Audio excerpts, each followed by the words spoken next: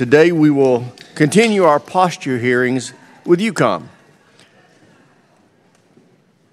I'll remind members when we adjourn the hearing, we will immediately move upstairs for the closed briefing. I want to thank our witnesses for being here and for their service to our nation. The United States is moving into an era of unprecedented danger. We've heard from the commanders of SOUTHCOM, AFRICOM, CENTCOM, and INDOPACOM. They each raised grave concerns about how China, Russia, Iran, and North Korea are working together to reduce America's global influence, harm our alliances, and undermine our national security. Nowhere is that more apparent than in Ukraine. Iran and North Korea are arming Russia with deadly effect. In return, they are receiving advanced technologies and other illegal aid from Putin. And while China has not yet provided weapons to Russia, Xi is providing Putin critical economic and security assistance.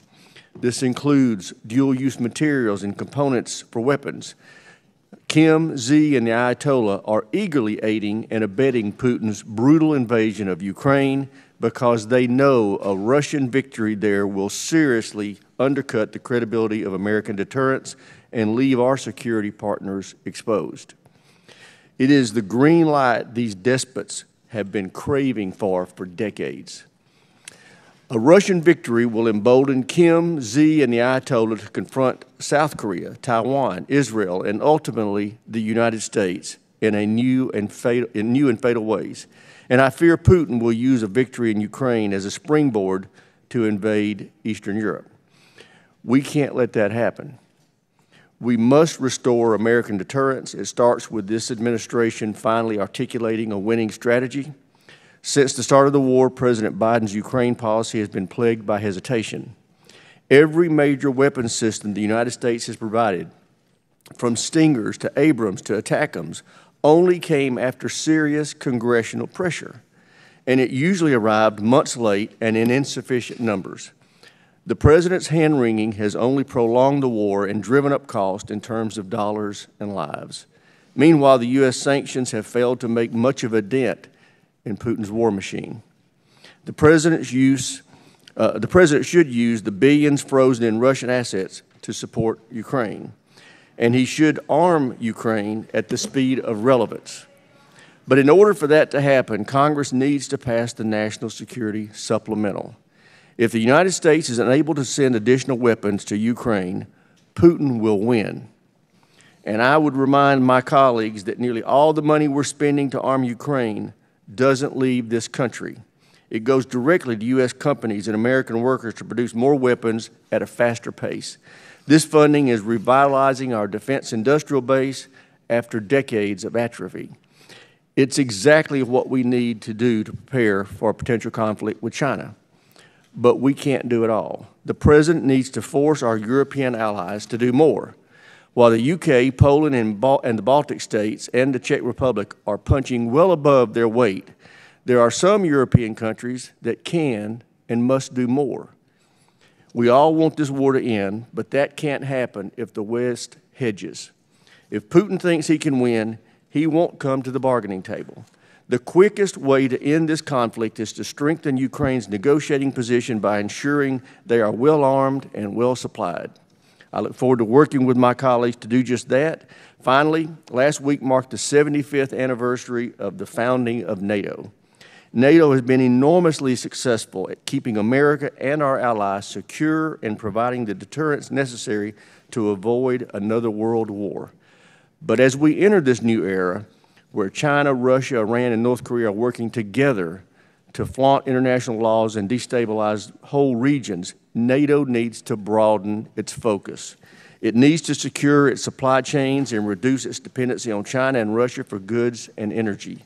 And all NATO nations must meet their requirement to spend at least 2% of their GDP on defense. With a war raging in Eastern Europe, it's entirely unacceptable that a dozen nations are still falling short. When NATO meets in Washington this summer, the President should demand these nations present a clear plan on how they will meet the 2% benchmark as soon as possible. Every member state needs to fulfill its commitment because now more than ever, we need a strong NATO. I look forward to our discussion today and hearing from our witnesses about their security posture in Europe. And with that, I yield to my friend and colleague, the ranking member. Thank you, Mr. Chairman. I agree with almost all of what the Chairman said, particularly about the importance of NATO and the importance of the fight in Ukraine. I definitely look forward to hearing from our witnesses who are very well positioned to update us on the specifics of that fight and on the alliance that is pushing back against Russia's invasion of Ukraine. And I will just, right off the top, foot stomp the point. You know, the House has waited months now to approve the security package to help protect Ukraine. You know, weeks ago we were too late. And now every day is at an extreme cost to our ability to deter Russia in Ukraine, but as the Chairman correctly pointed out, to deter the whole broad alliance that is trying to basically, you know, tear down the international rules-based system. All of that pushes them forward. So we have the bill, the Senate bill, that we can pass. I would urge every member of this body to ask the Speaker and implore the Speaker to bring that up for a vote. It would pass the House and be signed by the President in short order. All we need is a little democracy. Give us the chance to vote on that bill so that we can give Ukraine the help that they so desperately need. Would love to get an update today from our witnesses about the fight in Ukraine. You know, my personal opinion is that Ukraine is in a strong position to stop Russia where they are if we give them the help. And this is where I have a tiny little bit of disagreement with the Chairman's remarks.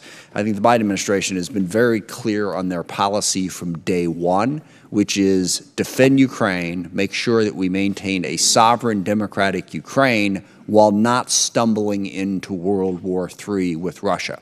And that second goal is not irrelevant, okay? Making sure that that didn't happen is an important part of the policy because that would make everything vastly worse. It is not simply a matter of we're going to war with Russia no matter what. There are very complicated calculations to make sure that we don't stumble into that broader war, which would definitely jeopardize our interest and the world's interest, which means that taking some care in how we do that was actually a very smart policy. But even with that, if we go back to February of 2022 when the war started, the assumption was it was over. There was nothing Ukraine could do. Russia would take them out in a matter of weeks. The coalition that was pulled together in large part by this president and by this administration that built a 50-nation strong coalition to support Ukraine is the reason, part of the reason, the other part being Ukraine's incredible courage and ability to fight, that was stopped. I think we need to recognize that. We also need to recognize the other point, and I'll get back to agreement with the Chairman at this point, that if we walk away from that mission, that will undermine our ability to build the alliances that we need to confront all elements of this, not just Putin, but China and Iran and North Korea and Hamas and Hezbollah and all the groups that threaten us. So you can't say, well, we need to walk away from Ukraine because China's more important. If China's more important, that just emphasizes the fact that we should not walk away from Ukraine as we go forward. The other piece that I'm interested in both of our witnesses' thoughts is on the sanctions piece. You know, part of the reason that sanctions have not been as effective as we would have liked is because China, in particular, has been there as an economic backstop, but not just China. Other nations like India, South Africa, Brazil have continued to do business. There was a fundamental shift in U.S. economic power globally, and that there are other nations now that are stepping into that void. We don't have the ability to simply choke off another nation that we once had because of that alliance that is being built. And I think that means that we should start thinking about, well, how do we deal with that? What is a new strategy to recognize that we are definitely in a competition now for economic primacy in the world, and how do we best confront that competition? I'm worried that we overly rely on sanctions, certainly not in this case, not where Russia is concerned, but in a number of other cases that push nations across the globe away from us and into the arms of China and Russia. Which only further weakens our ability to hold Russia to account for this war. But let me close where I started, and that is the importance of Ukraine. Ukraine can, in fact, win. They can maintain a sovereign democratic Ukraine and stop Russia, but only if we help them. And the implications of that, certainly for NATO more broadly, are profound. So I urge the Speaker again, give us that vote so that we can help Ukraine defend the interests that are important to us as well as to Ukraine and the rest of the world. And with that, I yield back. Thank you, Mr. Chairman. Thank the ranking member. Now introduce the witnesses. We have the Honorable Celeste Wallander, the Assistant Secretary of Defense for International Security Affairs, and also General Christopher Cavoli is the Commander of U.S. European Command. I welcome the witnesses.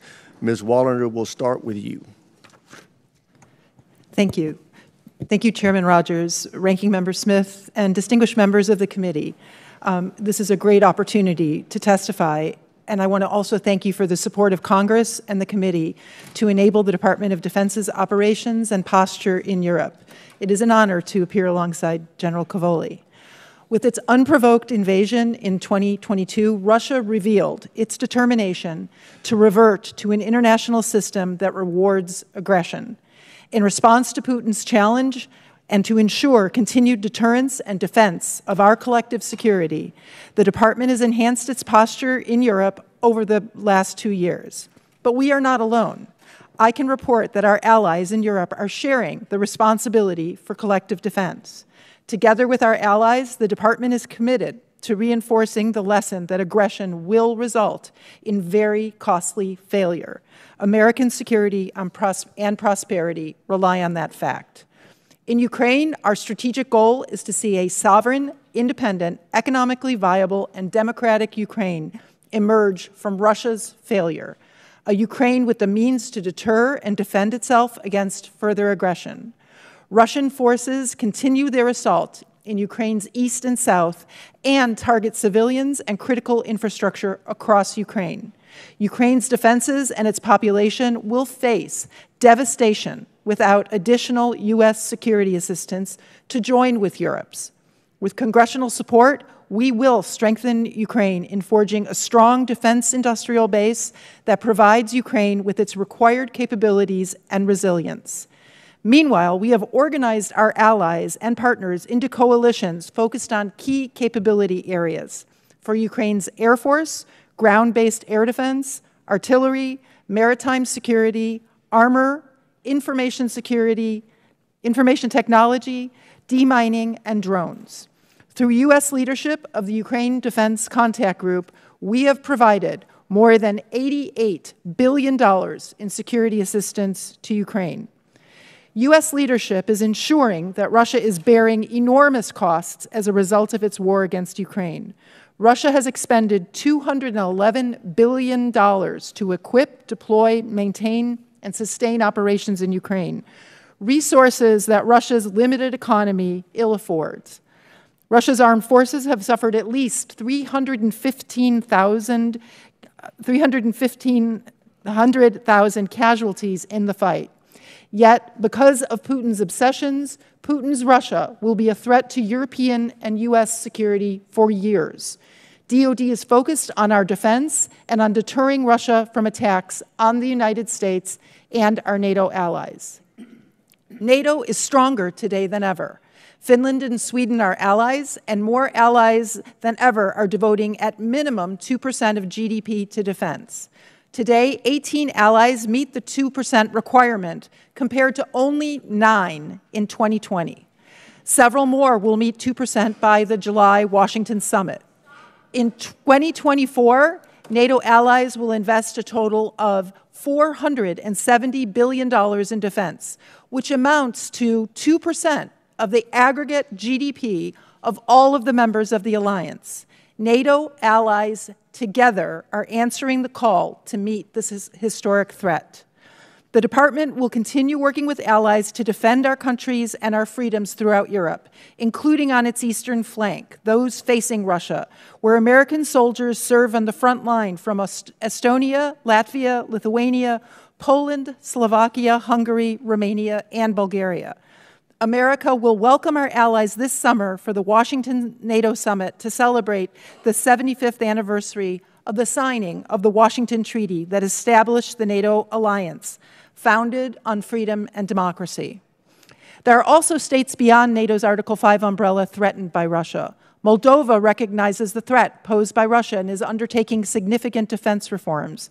Moscow continues its occupation of 20% of Georgia's territory and maintains an unwelcome military presence in both Armenia and Azerbaijan. DoD works with all four to strengthen ties, build resilience, and advance Euro-Atlantic integration. I want to emphasize how important Congress is to achieving our strategic objectives in Europe and beyond. Your reliable, stable, and consistent support and funding are critical. Thank you for the opportunity to testify, and I look forward to your questions. Thank you, Dr. Wallander. General Cavoli, you're recognized. Thank you, Chairman. Chairman Rogers, Ranking Member Smith, distinguished members of the committee, it's an honor to testify before you today on behalf of the men, women, and families of U.S. European Command. I'd like to publicly recognize our service members' shared sacrifice, and I'd like to praise their devotion to the mission and thank you for your support of them. I'm lucky to be accompanied by Command Sergeant Major Rob Abernathy here today, who represents those men, women, and families, and I'm honored to testify next to Dr. Wallander. We're facing challenging times, to say the least, in the European theater. Russia's brutal, unprovoked war has ravaged Ukraine for over 2 years. Their forces are demolishing cities and are destroying innocent lives on a scale we have not seen since the Second World War. Moreover, Russia is turning to the People's Republic of China, Iran, and North Korea to sustain its campaign in Ukraine. These countries are forming interlocking strategic partnerships in an attempt to challenge the existing order. This is profoundly inimical to U.S. national interests. And Russia shows no signs of stopping, nor does Russia intend to stop with Ukraine. Russia presents a chronic threat. U.S. EUCOM has responded to this Russian threat by enhancing our deterrence posture across Europe. We have strengthened our eastern flank with rotational force deployments. We have expanded pre-positioned stocks, and we've modernized our infrastructure to enable rapid reception of reinforcing forces. We have demonstrated this capability to reinforce in all domains through dozens of multinational training exercises. So we're ready to defend, and this allows us to deter. And we have deterred Russia from attacking our alliance. U.S. EUCOM is also very proud to lead the international effort in support of Ukraine. We do this through the Security Assistance Group Ukraine, SAG-U, which is led by Lieutenant General Tony Agudo. In the past 26 months of this war, the U.S. and our partners have delivered vast amounts of critical munitions and equipment to our Ukrainian colleagues. The SAG-U has facilitated a full range of training to promote unit readiness. We have ensured that Ukraine knows how to use their new equipment and knows how to maintain it. Nevertheless, Russia persists in its vicious campaign. And meanwhile, Ukraine remains almost entirely dependent on external support to stay in this fight. The severity of this moment cannot be overstated. If we do not continue to support Ukraine, Ukraine could lose. So our efforts are great, but in all of this, U.S. EUCOM is not alone.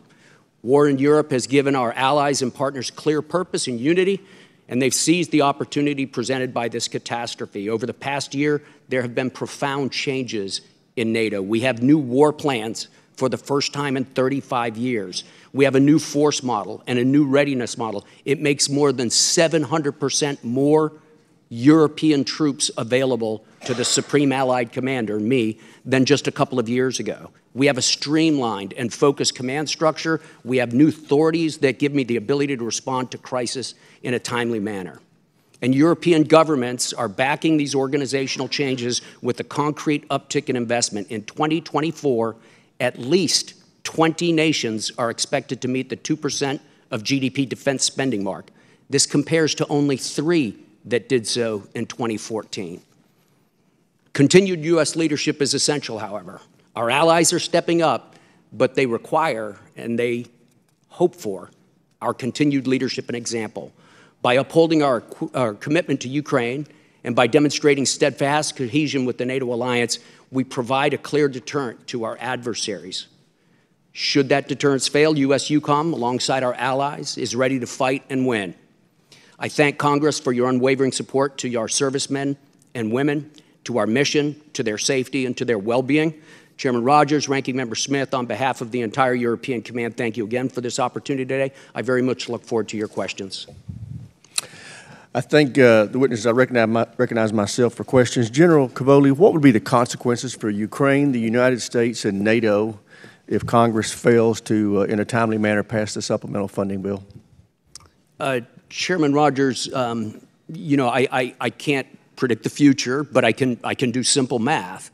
And when I look at the supply rates, I look at the supply sources, when I look at the consumption rates, if we do not continue to support Ukraine, Ukraine will run out of artillery shells and will run out of air defense interceptors in fairly short order, Mr. Chairman.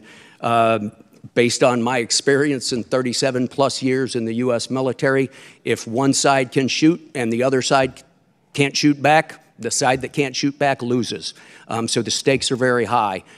We are the main supplier of ground-based air defense and artillery shells for Ukraine right now. It's important to note that our allies are increasing their production rates. They're just not able to take it all under their control yet. They just don't have the supplies. They're increasing rapidly. Both NATO and the European Union are working to increase European production. That will be the first part of a bridge to the future. And then, meanwhile, we're all working with Ukraine to increase their organic production rates. They're already producing about 11,000 artillery shells a year and some other things, so we're bringing that up. But in the meantime, they're really dependent this year on us, Mr. Chairman, and without our support, they will not be able to prevail. Thank you. Dr. Wallander, some of our members are frustrated. They feel like the administration doesn't have a clear plan or objective in Ukraine. Could you articulate that for us? Thank you, Mr. Chairman. The objective is Russia's strategic failure. Putin's goal is to subjugate Ukraine, to strip it of its sovereignty and independence, but also to weaken and subvert Europe, America, and especially, of course, the NATO alliance.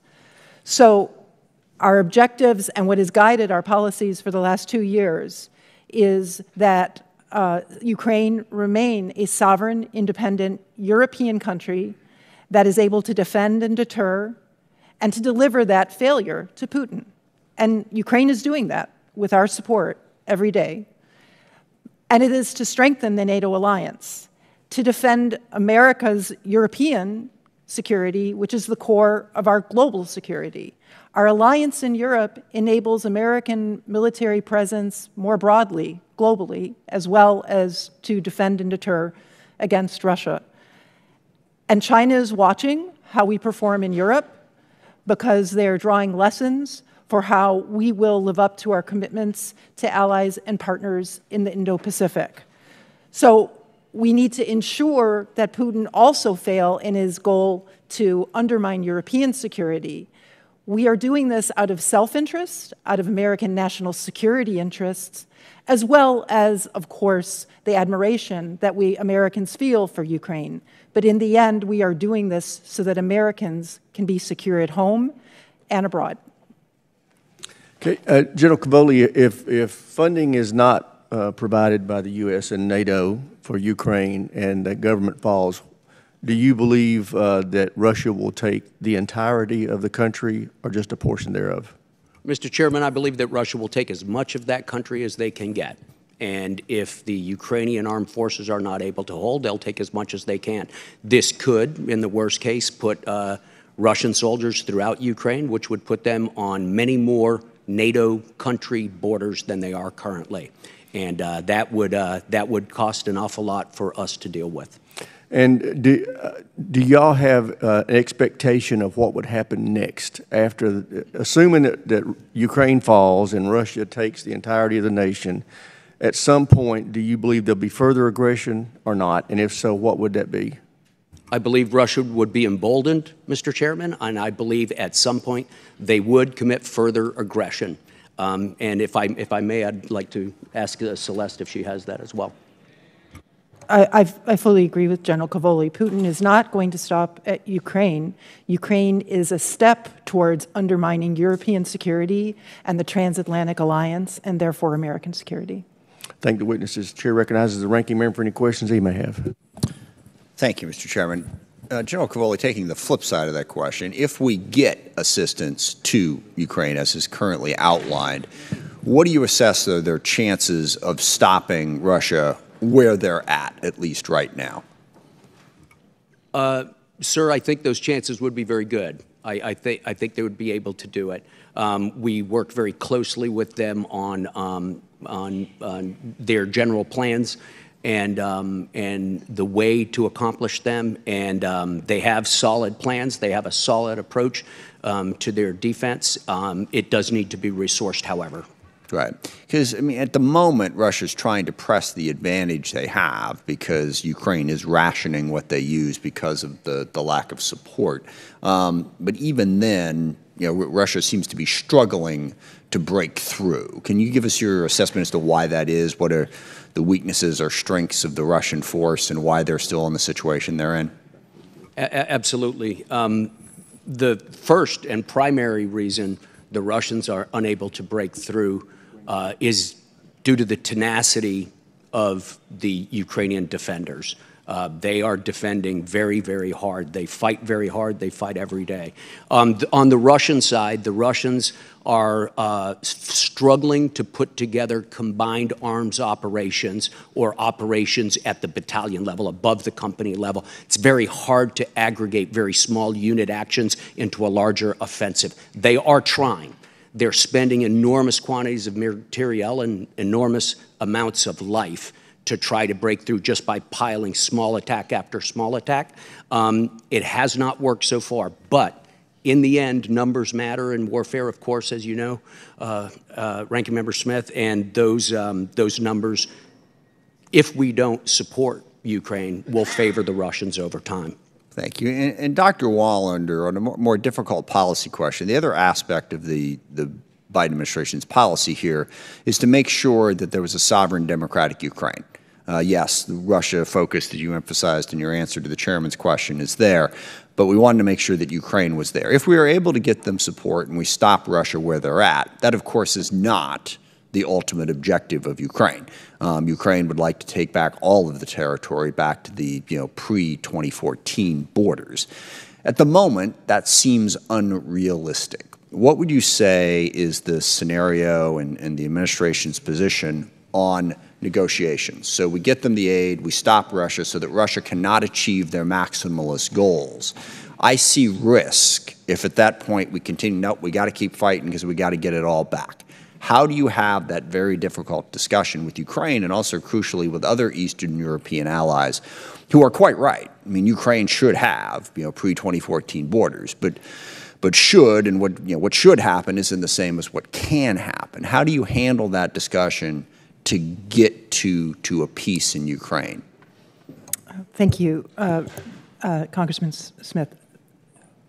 First and most important is our policy is to fight, to preserve, to support Ukraine so that it is sovereign and can make its own choices. So we have to understand that in the end it is the Ukrainian people and their leadership who will decide how, whether, and on what terms they might be willing to negotiate with Russia. And it's very important to remember that. And we are supporting them in security assistance, but also economic assistance and other parts of the U.S. government so that Ukraine can be that sovereign country and have that decision and live to see that day. I do think there is a misconception that what Putin is after is territory. He's not after territory. He's not after Bakhmut or Avdiivka or even Odessa. He's after Ukraine. Yes. And so we have to understand that while there may be a negotiation over territory at some point, some territorial resolution, we have to be ready for the fact that that probably doesn't mean that Putin gives up on the goal to subvert Ukraine and through Ukraine, Europe. So we have to do both things. We have to support Ukraine in negotiations if it chooses to negotiate, but we must not be fooled into thinking that brings an era of peace and cooperation back to Europe. Well, any negotiation would have to make sure that there were clear security protections for Ukraine going forward. We could not simply rely on Putin's word that he would not go further. I completely agree with that. I yield back, Mr. Chairman. Chair now recognizes the gentleman from Georgia, Mr. Scott. Thank you, Mr. Chairman. Dr. Wallander, I have a tremendous amount of respect for you. I would tell you I disagree on the Odessa statement. I do think Putin wants Odessa. I think it gives him control of the economy of Ukraine, and that port is extremely important to him, and I think that he would like to charge a tax on everything leaving that port and give it to one of his oligarchs or keep a portion of it for himself. But my question gets to your statement about Russia's strategic failure being the Biden administration's goal. Certainly that's my goal. I want Russia to fail. I want Putin to fail. I want Ukraine to win. And you also talk about Russia's limited economy. But most numbers show that Russia's economy grew at a rate of 3.6% for 2023. Is that your understanding? Yes, and its inflation rate is 13%. Okay. So it's 13%? Inflation rate is 13%. Okay. But their economy is growing. And the Biden administration has looked the other way, while India, whose economy is also growing at a pace that's actually about 7%, has bought billions of dollars worth of oil from Russia in violation of the sanctions. Is it correct? I want to ask you about the opinion on the Biden administration. I will ask you, though, is it correct that India has purchased billions of dollars worth of oil in violation of the sanctions from Russia? India has purchased oil from Russia, yes. In violation of the sanctions? That would be a technical issue on whether they are paying more than the price cap, and I'm afraid I'd have to get back to you on that. Okay, fair enough.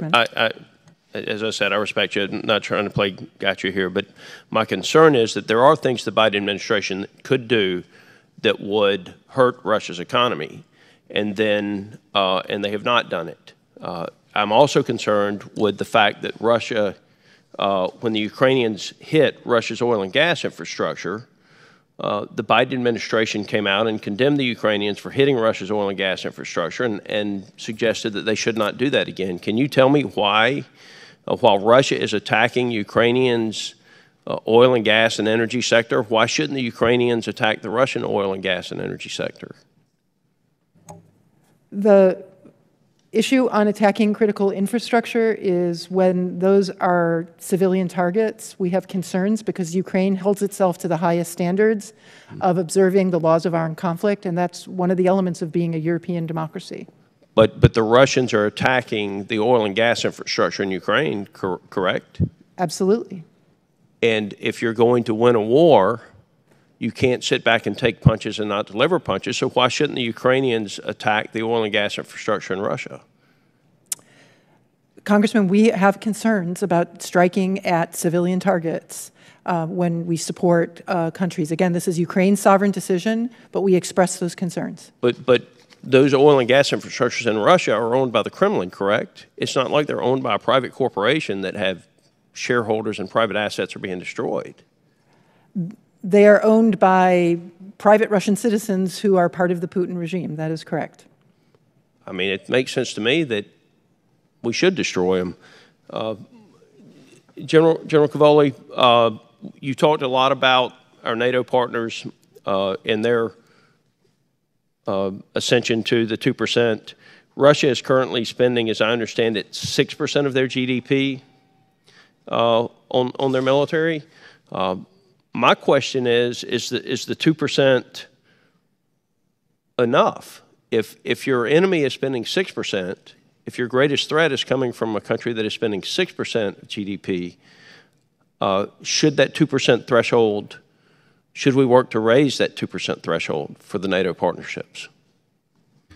Thanks, Congressman.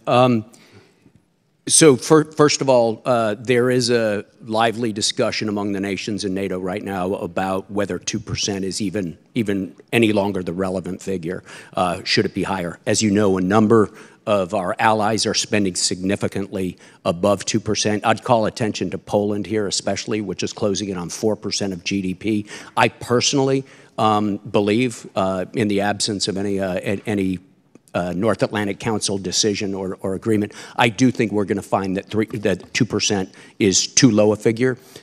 We have plans that have driven force structure requirements that nations are now going to be asked to build towards. So there's a blueprint, there's a shopping list for that 2%, and I think we're going to find the 2% goes pretty quickly, Congressman. Gentleman's time's expired. Chair, and I recognize the gentleman from Connecticut, Mr. Courtney. Thank you, Mr. Chairman. And again, just want to join the chairman and the ranking member in terms of the urgency of getting this supplemental assistance package voted on. Again, I think it's important to remember that the vote in the Senate was 70 to 28, which, in this polarized environment, that sends a very strong, confident message that the votes will be there in the House if we take this measure up, and hopefully we could do it tonight. There is a discharge petition that's actually been filed to force a vote, and it's just shy of 200.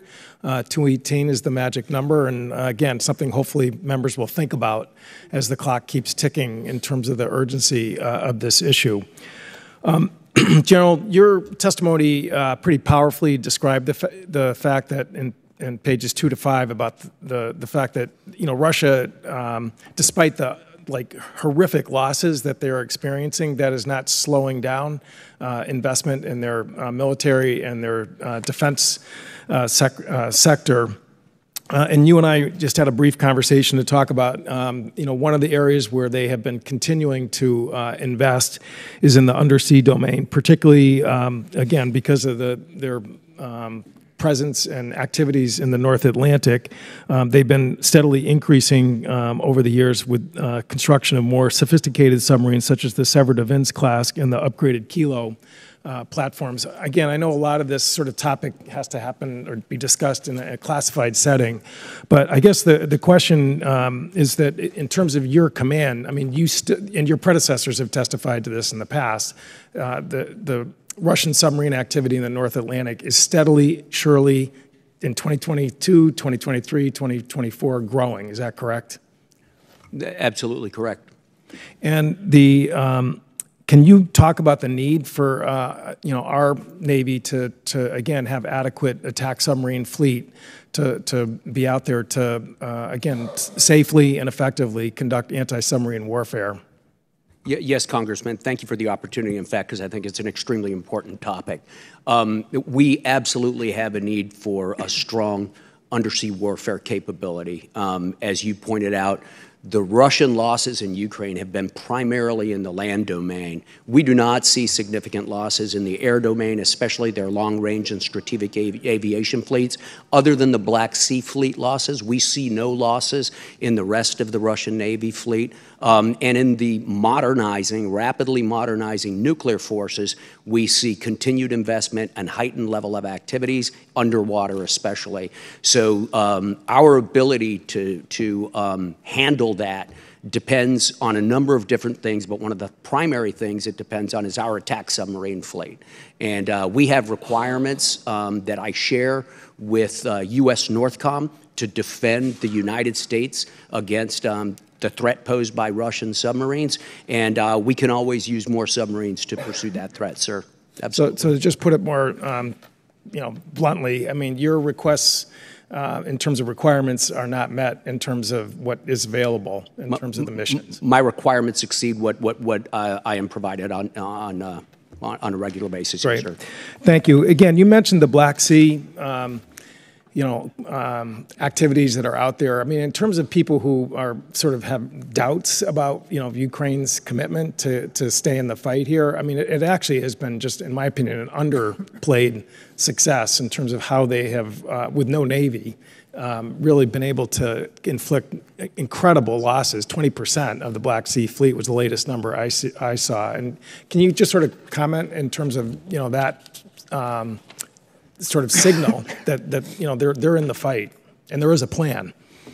Absolutely. It's easy sometimes, I think, Congressman, for us to stare at the fight on the land and think that it represents the totality of the situation. It does not. The fight on the Black Sea and the fight for the Black Sea is an important part of this. It's especially important because of what it does for the Ukrainian economy. Without the rollback of the Black Sea Fleet, we wouldn't be able to get as much of Ukraine's grain out and onto market. That would cause food security problems across the globe and severe and acute problems for the economy of Ukraine, which is obviously under great stress as it is. I think the Ukrainians have done a fantastic fantastic and groundbreaking job using largely unmanned systems to push the Russian fleet back east of Crimea. It is very rare that a Russian warship ventures past ventures west of the southern tip of Crimea right now. It's a big success story, and it's theirs. Go back.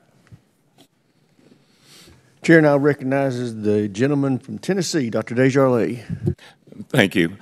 Dr. Wallander, first I want to say thank you. I was pleased to see that the Pentagon's OIG launched a new website last month that will allow the American people to directly see where our tax dollars are being spent to support Ukraine, something we've been talking about, I think, for about 6 months in our briefings.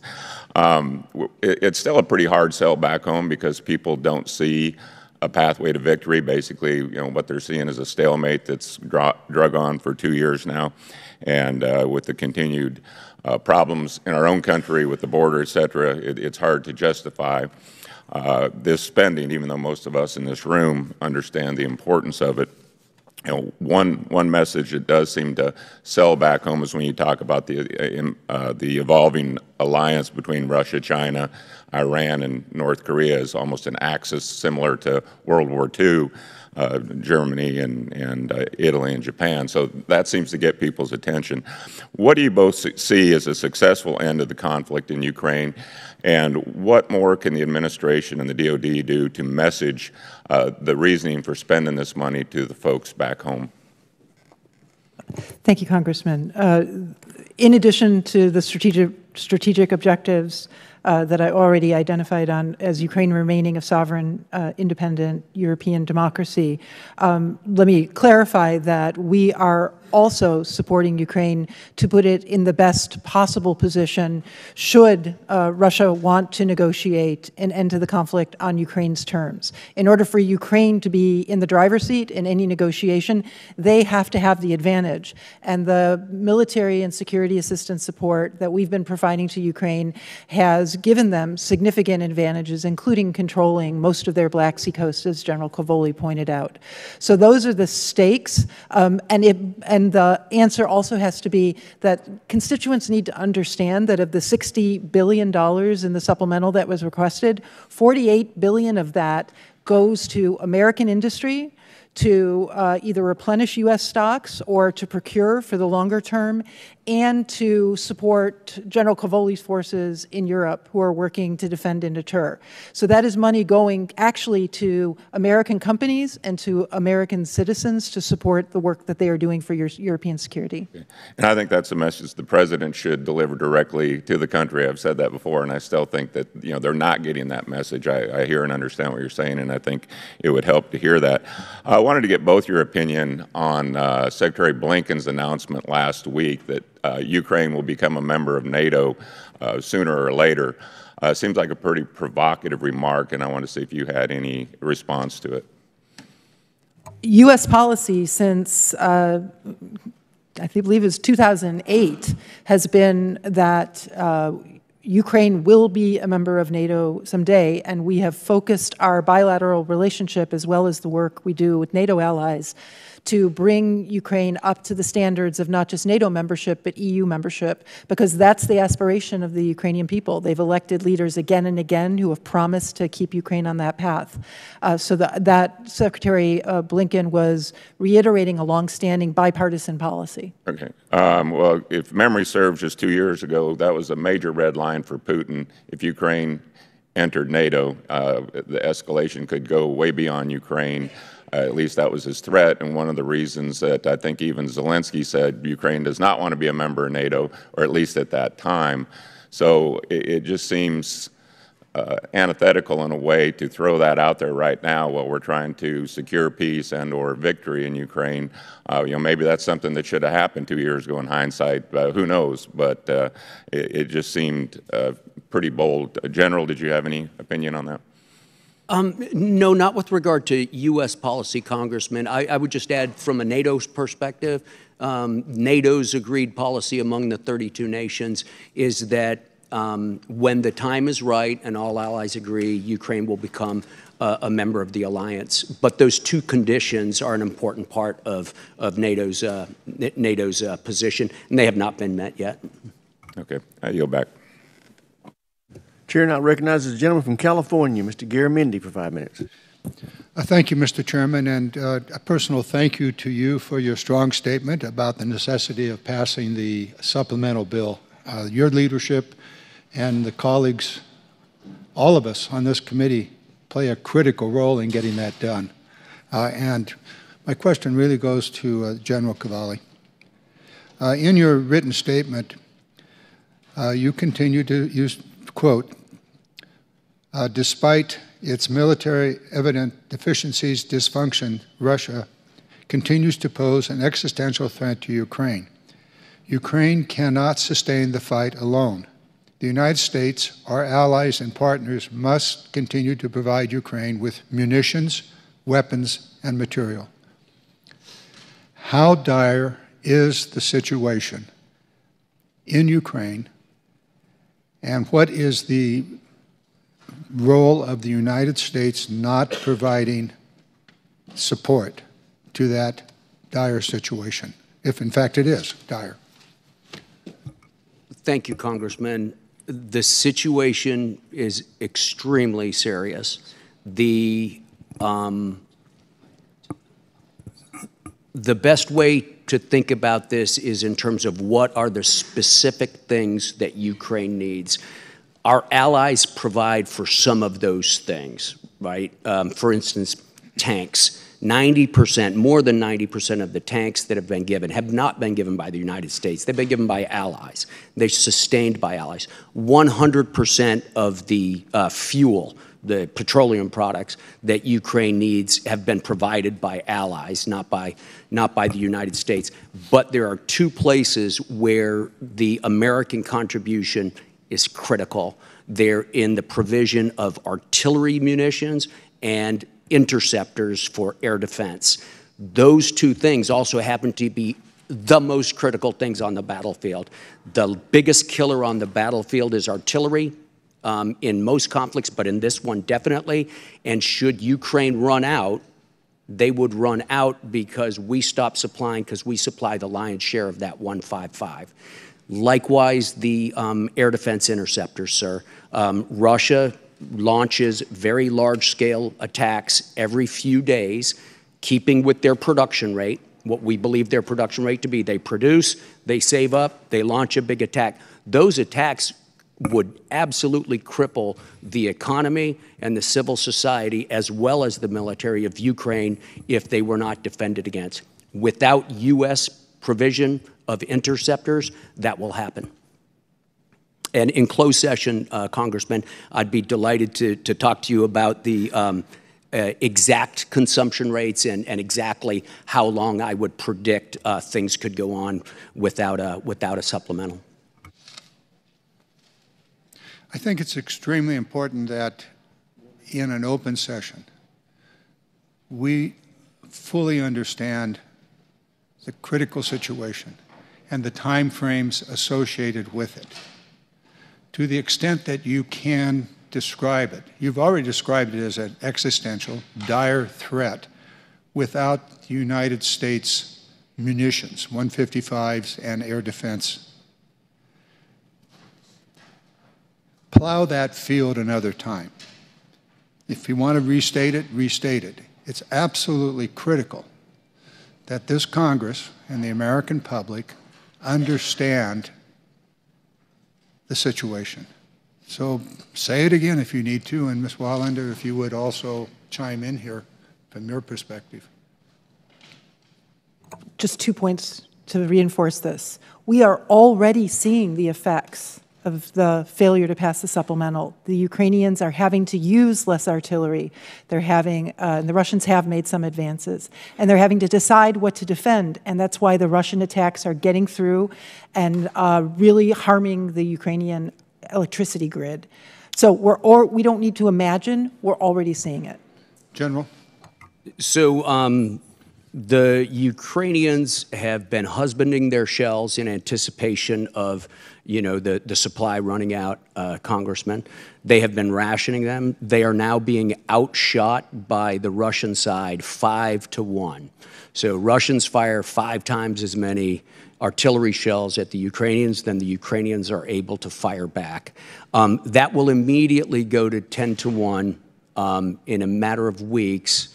We're not talking about months. We're not talking hypothetically. Again, I'd like to be detailed in closed session, but we're talking about weeks, Congressman. Thank you for the opportunity to underline that. I do not see how they can win. Chair, now recognize the gentleman from Nebraska, Mr. Bacon. Thank you both for being here. Appreciate your testimony. I was just meeting with Israeli families of hostages, so I may duplicate some of the questions, but first thing I would like to know, if Russians prevailed in Ukraine, what's the likely outcome for Moldova?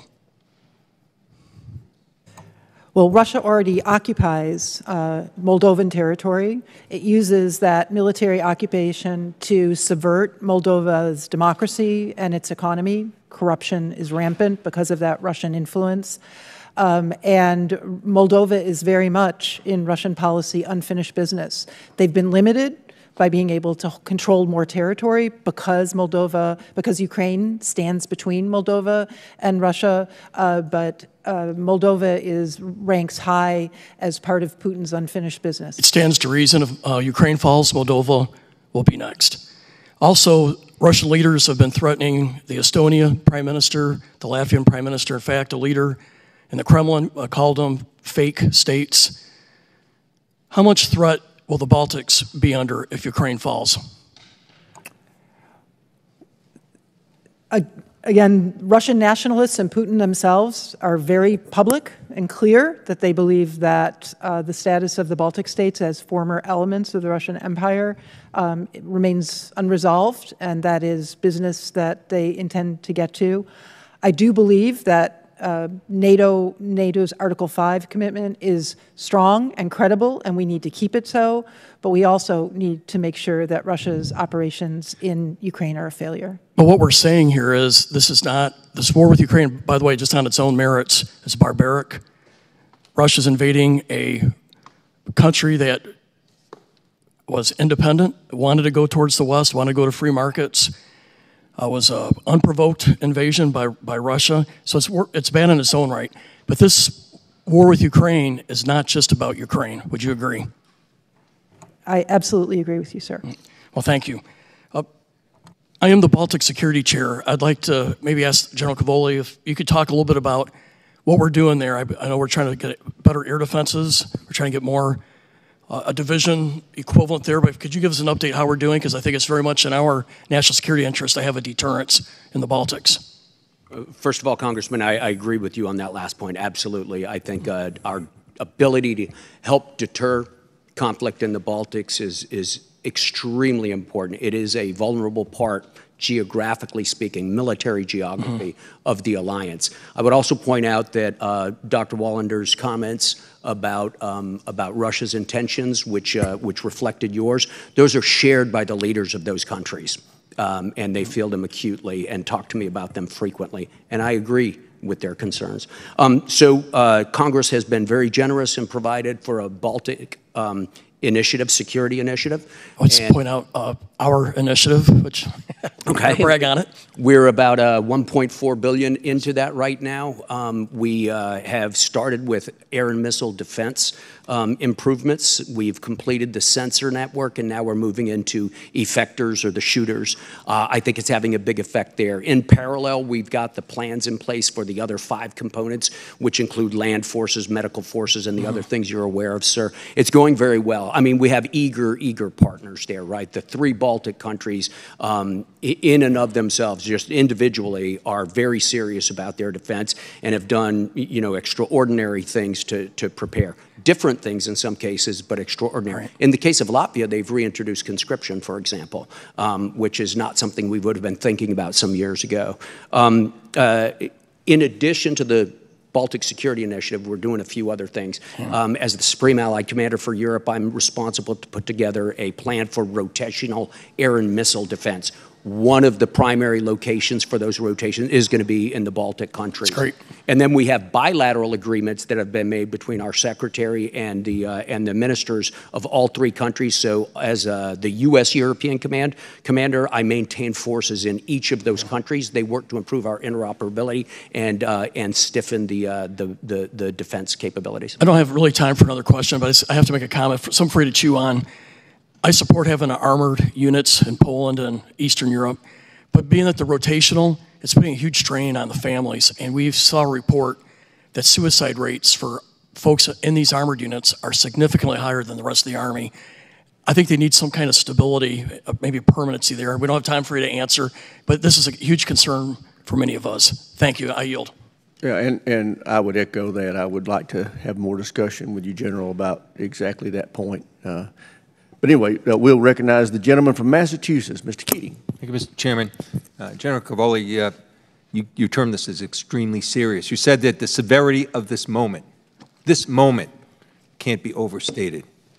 And I've heard political deflection here in this committee today, and I hear it outside of this committee room, on the floor. I hear it in all kinds of news reports. Deflection that mentioning President Biden that, 2 or 3 years ago, maybe he should have done more. Deflection that there's no policy, in spite of the fact that Dr. Wallander just concisely laid out our policy very clearly. Deflection that Europe's not doing enough, and why should we do anything if they're not doing enough when we know that the GDP of European countries is greater than ours committed to this. We know that a new NATO country like Finland is committed to 10 years of their fight against Ukraine. We know even that historically Germany, for the first time since World War II, is deploying troops right in Lithuania, something that you wouldn't believe was possible even a year ago, to put a line of defense up against Russia's aggression. And we've heard the name Biden again, yet we're here right now in this Congress with our responsibility, and one person is holding this up. One person is holding up a huge bipartisan supported package in the Senate, supported by the President and the administration, supported by the majority of people in this committee across the aisle, and I think around close to 300 members on the floor. One person. But I have never heard the name Speaker Johnson invoked once. Not once. The person that's holding this up. Not once. And I hope through the committee that we'll hear that name, because he is holding this up. And we need action right now, which you've made very clearly. One thing I want to extend is the idea that China is looking. China is doing more than looking right now. Chinese have entered an agreement with Hungary, led by President Orban, who the former president praises and emulates, inked an agreement to allowing Chinese police to patrol the streets of Hungary, a NATO country. China's helped rebuild Russia's defense industrially and economically and militarily, has helped them in this war, providing non-lethal assistance in drones and computer chips, and increased imports in Russian goods by 12% last year. China's no-limit partnership has been parroting Russian disinformation about Ukraine. And several European ports have been entered into agreements with China's National Transportation Logistics Public Information Platform, where they present a risk, I believe, to U.S. and NATO allies that use these European ports to ship military equipment throughout the region. So all these things are real, and we do nothing here in Congress when we can do the one thing that would be the most important thing at this moment that's so serious. Just want to comment for those, too, that don't recognize the threat to the rest of Europe in terms of the Russian aggression in Ukraine. And that's the fact that just a few weeks ago, Belarus began military exercises on its border. Belarus, the ally of Russia in this, the proxy of Russia in this, they began military exercise on the border, not just with Ukraine, but with Lithuania and Poland. So I'd ask about the significance of this and to emphasize once again what the threat is to the rest of Europe here, including with this recent military exercise, 2 NATO countries where we have an Article 5 commitment, a commitment that Europe and the rest of our allies came to our call after 9/11 to do everything we can, including deploying troops on the ground, U.S. troops on the ground, if you could. Thank you, Congressman. Yeah, so if Belarus is an extension of Russia and its military is an extension of the Russian military, that closes the gap between the Russian armed forces and NATO. And that presents additional problems in terms of time, space, in strictly military terms. Our allies there realize that. Our allies, when faced with the weaponization of immigration last a couple of years, both state-sponsored pushes of migrants across the border into Poland, into Lithuania, both responded by fortifying the border and closing the border with Belarus. So relations with Belarus are going in the wrong direction, and it's because of Russia, and it does have military complications. Beyond that, perhaps Dr. Wallander has something to say. Well, thank you very much. I yield back. Mr. Moreland, you're recognized for 5 minutes. Thank you, Mr. Chairman, and thank you, General, for your leadership in working with our NATO allies. It's a lot of coordination to do, but obviously you're asking us to continue to support them, which I absolutely do. Our allies, of course, are important in our future battles as well. And General, my first question regards just that and NATO's responsibility and what they're able to do for future battles. Specifically, as we look at Guam, Hawaii, and other U.S. Pacific Island territories who are not covered under Article 5 of the NATO chapter, meaning if these jurisdictions were attacked, NATO allies would not be obligated to defend the United States. Now, while many countries have vowed to defend the U.S. in the Pacific, what assurance can EURCOM give to my constituents in Guam regarding their relationship to NATO? Thanks, Congressman. First, a little bit about the coverage of the North Atlantic Treaty, or the Washington Treaty, as it were. Article 6 lays out what the boundaries are that were agreed at the time and have been routinely updated over the years. It's north of the Tropic of Cancer is the first thing. That excludes French possessions in Polynesia, like French Polynesia. It excludes British possessions such as the Pitcairn Islands, and it technically excludes Guam. However, that is changeable. It is amendable. All nations, to include the United States, have elected not to amend that over the years, and opportunities have come up. So as a highly technical matter, that's correct. However, any nation under Article 4, any nation that's attacked any place can always invoke consultations under Article 4. Say, I have been attacked, and I expect the rest of you to do something about it. And they may or may not choose to apply Article 5 no matter what the treaty says. So it is a technicality. Is it a technicality that's within our hands to amend? But I also think it's an extremely unlikely scenario, and I know that our allies are committed to our defense just as we are to theirs, sir. Thank you, General. It's very assuring, and appreciate that. My final question is, the future battlefields will present some unique challenges in the form of great distance in air and sea. In 2021, Rear Admiral Duke Hines, Chief Logistic for EURCOM, stated, the contest environment demands swift adaptability and flexibility to develop new ways to address challenges. One of those challenges will be the medical evacuation of our service members. General, given the different environments and climates and geographic combatant commands, has there been talks of best practices for the most effective medical evaluation plans that will result in the continued tactical, operational, and strategic advantages for our various commands and combatant commanders? Yeah, absolutely, Congressman. It's something we work on quite a bit. We work on it even harder now because of what we're observing in Ukraine, right? The casualty rates are just enormous.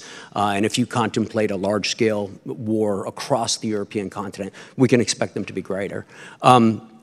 So medical evacuation and casualty evacuation inside the European theater would necessarily and inevitably include civilian infrastructure. And we have coordination cells in NATO that help us do that. And Duke Heinz also was responsible for making sure that as U.S. European Command, we were plugged into that system. It is complicated because each country has its own national health system. Some don't have national health systems. So there's quite a patchwork to be put together. At the tactical level, I think, getting a casualty off the battlefield is something we're entirely capable of doing. The further processing of casualties beyond that is where it would become complicated. The second point I would make on this has to do with the Defense Health Agency and the transition to a new healthcare system. The healthcare system, the military healthcare system in the European theater, and I believe Lung Aquilino feels this way in the Pacific as well, is actually an inherent part of our combat capability. And so we've been lucky to be able to be sort of last in line for some of the transition there. And the final thing I'd say is I am concerned about this. One of the only things I offered as an unfunded priority back to the Congress this year, sir, was the construction of an aeromedical evacuation facility at Ramstein. Thank you for the opportunity, sir. I appreciate that. Thank you for your leadership in protecting our nation. Thank you. Here now recognize the gentlelady from Michigan, Ms. Slotkin. Thank you, Chairman. And I want to appreciate our chairman and ranking member for their bipartisan support for aid. We do need to get it over the finish line, and supporting it here in committee and supporting it out in the world is great, but we need to get it on the floor. We've heard this repeatedly. Speaker Johnson has a choice to make. I accept that it's a complicated choice. I accept that he's at risk of losing his job over that choice, but that's what leadership is. It's the big boy pants and making tough choices. I also want to note that there's a discharge petition right now on the floor of the House. It's the exact bipartisan bill that the Senate passed that includes Ukraine aid. We have one Republican who signed it on his way out the door. We need, I think, 2 more in order to have a vote that will pass on the House floor. So we're not without action here, or without actions that we can take to move this forward, even members of this committee. You've spoken eloquently about the consequences of not providing aid, about what Putin will do, or what he's proven to do. What he's demonstrated he will do. You've talked about how China is watching and the demonstration this is setting. To my knowledge, unless someone corrects me, the United States of America has never allowed a sitting democracy to be taken over by a sitting autocracy since World War II. Correct me if I'm wrong. So this would be precedent setting, and Ronald Reagan is right now spinning in his grave that we are giving up or threatening to give up on peace through strength. And I am super confused by the messages coming out of some of the members of the other side of the aisle, both here and in the Senate, about how Vladimir Putin should get a choice on who gets in NATO, that somehow he has a veto over our alliances. And maybe that logic would make sense if we thought that it would prevent him from invading other countries, if a deal with him would prevent, but he's gone into Moldova and Georgia and Ukraine again. So he's done it, people. There is no deterring him unless we take a strong stand, and that includes U.S. aid. I saw a report in the Washington Post yesterday that made my breath vacate my body, that while we're complaining about how the rise of Iranian weapons are being used by the Russians in Ukraine, that out of desperation, the United States of America is now sending seized Iranian weapons from the Houthis, from Yemen area, to Ukraine. Please give me the details on that and help us understand just the depths of our desperation, I guess. ASD Wallander. I can talk more about the details of provisions of specific capabilities to Ukraine, but we have used every opportunity to find ways since December to find extra stocks, to work with allies and partners, and we have had to get quite creative, and the Ukrainians have made good use of that while we wait for a decision on the supplemental. I think, again, if Ronald Reagan was spinning at our hesitance in providing arms to Ukraine, he is, I don't know what, exploding if he would see that seized Iranian weapons are now helping a partner stave off further invasion of their country. Can you outline for us what you think additional air defenses could do? Or basically, can you outline what you think would be sort of the next things that we would want to provide in terms of not quantity but quality to the Ukrainians that might have a decisive impact? We have lots of questions about air defenses, but can you walk me through certain systems that in this next tranche that would be decisive? So thank you for the question, because I want to highlight something that often gets missed, which is the supplemental would include not just PDA, urgent, the capability we can deliver next week as fast as UCOM can move it, but putting on contract things like Patriot systems, missiles for replenishment missiles for NASAMS, replenishment missiles for Patriots, and those are long lead times, but the sooner we can put them on contract, the sooner we can get them to Ukraine, so Russia knows that they can't wait us out, that Ukraine will continue to be able to defend itself. I'll turn to General Cavoli to speak about priorities, but I think those are the stakes as well. Thank you. In addition to that, it's the monies that provide the demand signal that creates investment in the defense industrial base, and that's one of our big challenges, getting our wartime production up, Congressman. Leader's time's expired. Chair, and I recognize the gentleman from Indiana, Mr. Banks. Dr. Wallander, DOD admitted last month that it underestimated the cost of replacing American weapons we've sent to Ukraine, leaving a $10 billion hole in our own stockpiles. The day after announcing that it was overdrawn, the DOD took $300 million that it found and immediately sent it to Ukraine. Why didn't that money go to filling the $10 billion hole in our own stocks? Congressman, I apologize. I believe what we did was we assessed that we had overvalued the value of the stocks that were given to Ukraine, and that was what created, we hadn't used as much PDA authority as we had originally estimated. So the reference you made to that particular package was that there had been an overvaluation of what the material in stocks were, so it gave us more headroom to be able to provide capabilities to Ukraine. What does that mean? The mysteriously finding the $300 million, you say overestimating, unpack that more. What does that mean? How does that happen? Yes, sir. The procedures are for PDA is you're supposed to value it at the value of the existing stock, not the replacement value. The replenishment value is absolutely key, as you note, and the replenishment money in the supplemental is calculated at the cost of replenishing, but in terms of the value of under the PDA authority, I know it's very technical and mind-blowing, but the value of what we have authority from Congress to give Ukraine is supposed to be set at what the value of the stocks themselves were. Is this unusual? I mean, mind-blowing, $300 million seems like that would be very unusual. That was over a period of 2 years of PDAs, so I can't give you the exact percentage of what that was of the value of the PDA, but I can follow up with you on that. So this seems to me like funny math. So we overvalue $300 million, so we send more money to Ukraine. I'm trying to wrap my head around it, and I can't. We sent more, not money, we sent more capability, more equipment. Why the emphasis on sending more money to Ukraine over replenishing our own stockpiles? There is not, those go hand in glove. In replenishing our stockpiles, we need the authority and the appropriation from Congress for the replenishment funds, as well as the authority for the PDA drawdown. You seem to be more interested in sending our stockpiles to Ukraine instead of replenishing them here.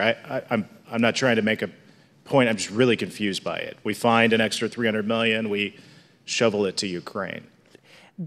Again, that was the authority, and it is matched by the replenishment money that Congress has provided us and that we need in order to be able to do more under the supplemental. So after you found this $300 million, as you said, mind-blowing is a great word for it, what did you do something to address that moving forward, that we're not going to find another, that the Pentagon's not going to mysteriously find another $300 million in extra money next year? I mean, how do you account for that moving forward?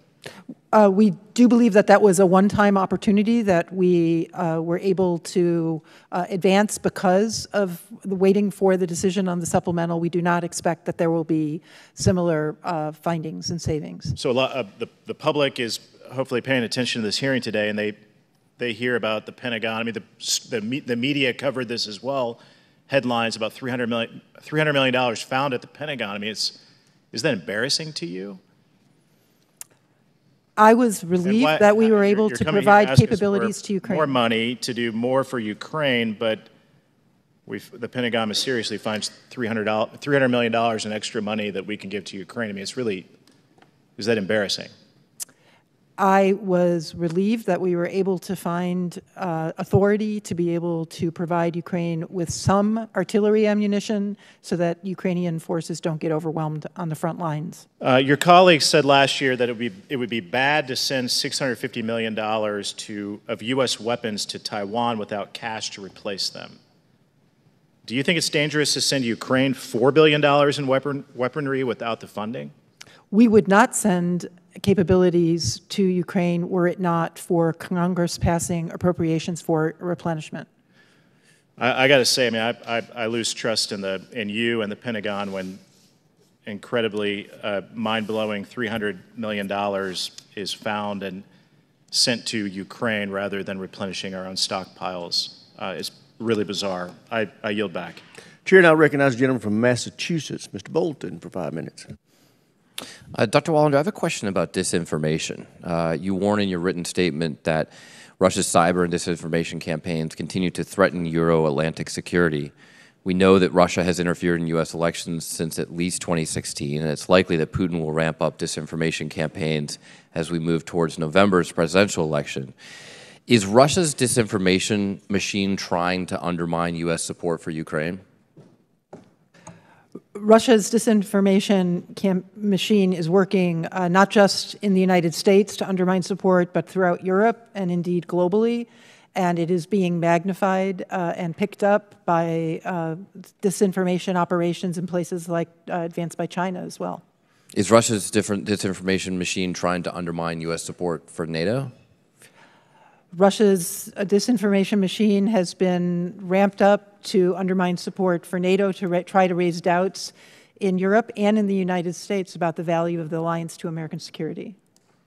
So would you say that when Republicans echo these sentiments, trying to undermine support for Ukraine, trying to undermine support for NATO, they're essentially echoing Russian propaganda?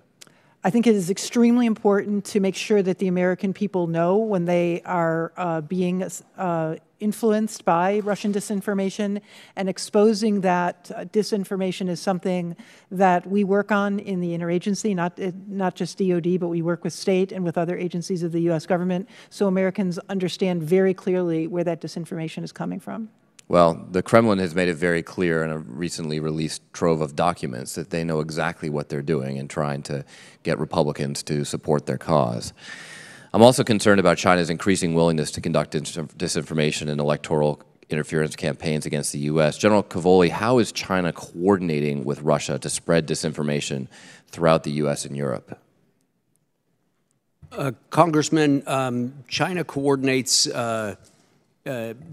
both in general terms, that is sort of echoing and sort of spontaneously echoing. They echo each other's messages in that regard. And we also believe that there's some specific coordination, and in closed session, I think we could discuss the specifics of that. But your general point, I think, is absolutely correct. This is a concerted effort, and it's not a single nation doing it. Well, I mean, I want to be clear so everyone understands. Russia has a clear policy of trying to get conservative elements in the United States to trumpet their propaganda, and they're coordinating with China on this propaganda. So some members of Congress are becoming mouthpieces for Russian and essentially Chinese propaganda in the United States. I want to turn to a few lessons learned from Ukraine. The conflict is providing an important insight into ways that electronic warfare and drones are used on the battlefield, and obviously we have to learn from these examples. I mean, we've seen $5,000 drones take out $5 million tanks with ease. So, General Cavoli, what are some of the lessons that DoD is learning from the use and counter-use of drones and electronic warfare in Ukraine, and how are we quickly adopting those lessons for our own troops? The Department of Defense and the services individually are very closely studying what's going on in Ukraine through a variety of overt and not overt means, Congressman. We're studying it very closely at a technical level as well as at a tactical level. Drones do seem to be a feature of this war that is unexpectedly significant. I personally think that we have to be a little bit careful overdrawing conclusions about it. Many of the drones involved are not very destructive, especially the small commercially available ones or homemade types. And we don't yet see them being able to, drones being able to replace concentrated artillery fire, for example. But it's a great supplement to what's going on. With regard to electronic warfare, a lot of it we're familiar with. We've waged electronic warfare in the past, and we know how to defend against it. But the quantity of it and the ubiquity of it across the battlefield is important. And we're working on a lot of technical solutions, Congressman. So, General, if I go and visit some of your troops training in the field, are they going to be training in an environment with a lot of drones and a lot of electronic warfare, or are they going to have a few token drones flying around? Yes, I think throughout the Army right now, especially in the Marine Corps, the ground forces, you would find a great deal of experimentation as well as rapid fielding of small drones across the force. Both electronic warfare and drones are difficult to train with because of civil restrictions in airspace and things like that and spectrum management, but we manage to, and we're very enthusiastic about it. Gentleman's time has expired. Chair now recognizes the gentleman from Florida, Mr. Waltz. Thank you, Mr. Chairman. I want to talk today about NATO contributions to its own defense. And you both stated in your opening statements, kind of patting ourselves on the back, that we're going from the pathetic number of 11 out of 31 member nations contributing its bare minimum of 2% to its national defense, that wow, we're going to 20 now, and we're on the right path. I think, frankly, that is the tyranny of low expectations, and it has infected our national security apparatus for many, many decades, including the many years that our European, look, we can be friends and allies and have tough conversations, but if we don't start imposing real consequences, if we don't start using the leverage we have, we literally cannot afford to subsidize European defense any longer. And what we often talk about, I mean, we're talking about the frontline European nations, they're contributing, the Baltics, Poland. But when we're talking about France, when we're talking about Germany, when we're talking about Spain, when we're talking about Italy, they're not. And all of those heads of state will be here in Washington for the Washington Summit this summer. Dr. Wallander, how are we as a matter of policy going to go from 11 to 31 contributing the minimum, the bare minimum? Not half, not a third, because we're continuously, and you're asking us to go to the American people again and again, and we'll be having the same conversation at this posture hearing, Mr. Chairman, next year. American people, dig deeper in your pockets because European politicians can't and won't get their people to dig deeper in their pockets. A good deal for them. It's a bad deal for the American people. This is pathetic. Half. Half is what we're congratulating ourselves for? Do you think that's a good deal for the American people, Dr. Wallander? No, I fully agree with you. It should be 32. And we press What is and your, work. the administration's plan, aside from asking, to get them to do it?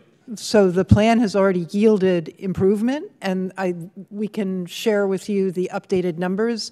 There are, as of today, 18 NATO allies who meet 2%, which is 14 too few.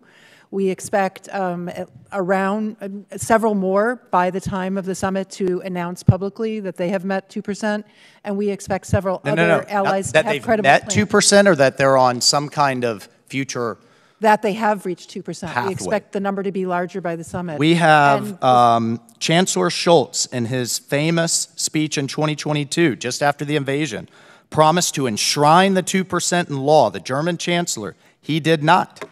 In fact, they voted it down in their parliament. Italian Prime Minister Meloni promised in 2023 Italian defense spending would increase, saying, quote, freedom has a price. Italian defense spending is actually declining. Spanish Prime Minister promises by 2029, 2%. It'd have to double its defense budget. It's not. You know who is doubling their defense budget in relation to the threat? Japan is. Their prime minister is here. They're living up to their shared burden commitment. The European nations are not. Mr. Chairman, it's not only the defense spending. What they are giving is in horrible condition. I'd like to enter into the record, Ukraine rejects German Leopard tanks due to their poor condition. Without objection. In this article by Reuters, the tanks currently stranded in Poland constitute the second part of a large-scale supply of German Leopard tanks. By the way, these are the ones that they leveraged to give us to contribute ours. The tanks were retired from active service more than a decade ago. So our European allies are under-giving. What they are giving is often late. What you see in the charts are often commitments and promises. We saw that in Afghanistan for years. And then what they are giving late and too few is often in poor condition. Dr. Wallander, how are we going to get to 32? Will you commit to get us to 32 within the next 3 years? Is that possible? We will commit to work with those allies who have not met their commitment, their required commitment that they agreed to at Vilnius, and get to 32 one by one. Gentleman's time's expired, although he makes an outstanding point. Gentlelady from New Jersey, Ms. Sherrill, is recognized. Thank you, Mr. Chair. And it's really, I think, as we've heard today, necessary that we get a vote on the floor of the bipartisan supplemental. We have been waiting now for far too long, and every day that we wait, Ukraine suffers, and those fighting for Ukraine suffer. And it's estimated that since Putin's illegal invasion of Ukraine, our allies and partners have actually committed around $44.3 billion to direct security assistance to Ukraine. In fact, as a percentage of GDP, the United States only ranks at 16 among all of the countries in NATO. So our NATO allies have also made significant plans and commitments to improve the alliance's collective defense and deterrence through defense spending, improved capabilities, and nested strategies. So we see many are, in fact, doing their part for the collective security of NATO and ensuring Ukraine maintains their right of self-determination. But Ukraine's running low on ammunition for essential artillery, air defense systems, and all while Russia's receiving shells from North Korea and Iran. So the Speaker has got to bring this vote to the floor. Time is of the essence, has been of the essence, and we must pass the supplemental. It is time for him to show true leadership, despite his own political concerns, and to really stop playing politics with this and start ensuring that Ukraine can effectively fight. Because our allies and partners have stepped up in the absence of U.S. support, but the United States is failing as a leader of the free world and a vanguard of democracies worldwide, and our adversaries around the world are taking note. So, Dr. Wallander, can you share your assessment of what the inaction of this legislative body will mean, not only for the survival of Ukraine, but also the dangerous precedent that this would set for the status of the United States as a leader for democracy to our allies, partners, potential partners, and importantly, to our adversaries? Thank you, Congresswoman. We are viewed with and greatly positively by Europeans for our leadership in the Ukraine Defense Contact Group. But unfortunately, the fact that we have been unable to provide capabilities to Ukraine since December, when the previous supplemental funds were used up, has created a challenge in our leadership of that group. Fortunately, Europe has stepped up in the 4 months since we have been unable to provide capabilities and have announced billions of dollars of additional security assistance. That's not enough, as General Cavoli has made clear, but we have worked with the Europeans and they have stopgapped us. However, they've stopgapped us in the anticipation that we will get that supplemental and we will get that capability for all the reasons that General Cavoli pointed out. They are unable to provide, especially the ammunition, the artillery ammunition, and the air defense interceptors that Ukraine requires. So we need to be able to do our part, because we haven't been doing our part in this collective support of European security through supporting Ukraine. Thank you. And General Cavoli, can you share your assessment of Ukraine's ability to defend their territory and airspace without this vital U.S. security assistance? Sure, Congresswoman. Their ability to defend their terrain that they currently hold and their airspace would fade rapidly, will fade rapidly without the supplemental, without continued U.S. support. And it will continue to fade until such time as somebody else is able to provide those munitions to the Ukrainians. As Dr. Wallander just pointed out, that production level is not in sight right now. We think it's at least months away, and that is why this is such an important time right now. That's why this is such an important time. Thank you. And I have to say personally, to see members of the Ukrainian military in my district seeking medical help who have lost their legs, who have lost their eyesight, who have been on the battlefield for hours and lost a leg because they simply didn't have an armored vehicle to come pick them up is devastating. And to think that as a foreign adversary to the United States of America attacks a democracy, that we might stand in the wings and not fully support this is offensive to this nation's traditional support for democracy around the world. Thank you. I yield back. Gentlelady yields back. Chair now recognizes the gentlelady from Michigan, Ms. McLean. Thank you, Mr. Chairman. And I would agree with my colleague that we need to stop playing politics. And I would agree with you, Dr. Wallander, but maybe not in the same perspective as you say. We haven't been doing our part. I take a little bit of offense to that. I want to talk about this article.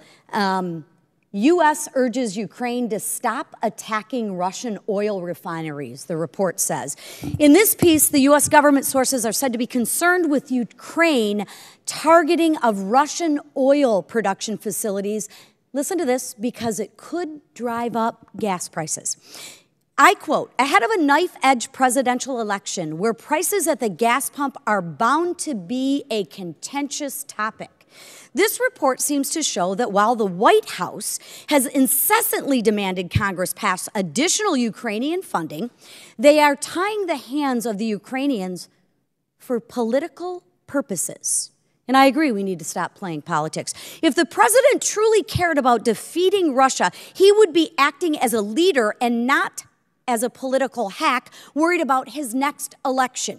Mr. Chairman, this president has shown time and time again that politics are more important than our own national security. He is now giving Russia the green light to continue to destroy Ukraine. 6 months ago, this president said, October 10th, in his October 10th speech, he said, we stand with Israel and we will make sure Israel has what it needs to take care of its citizens and defend itself. Now, the president has been threatening Israel if they don't stop defending themselves. On Iran, the president has chosen to side with their Iranian regime over all of our allies in the region.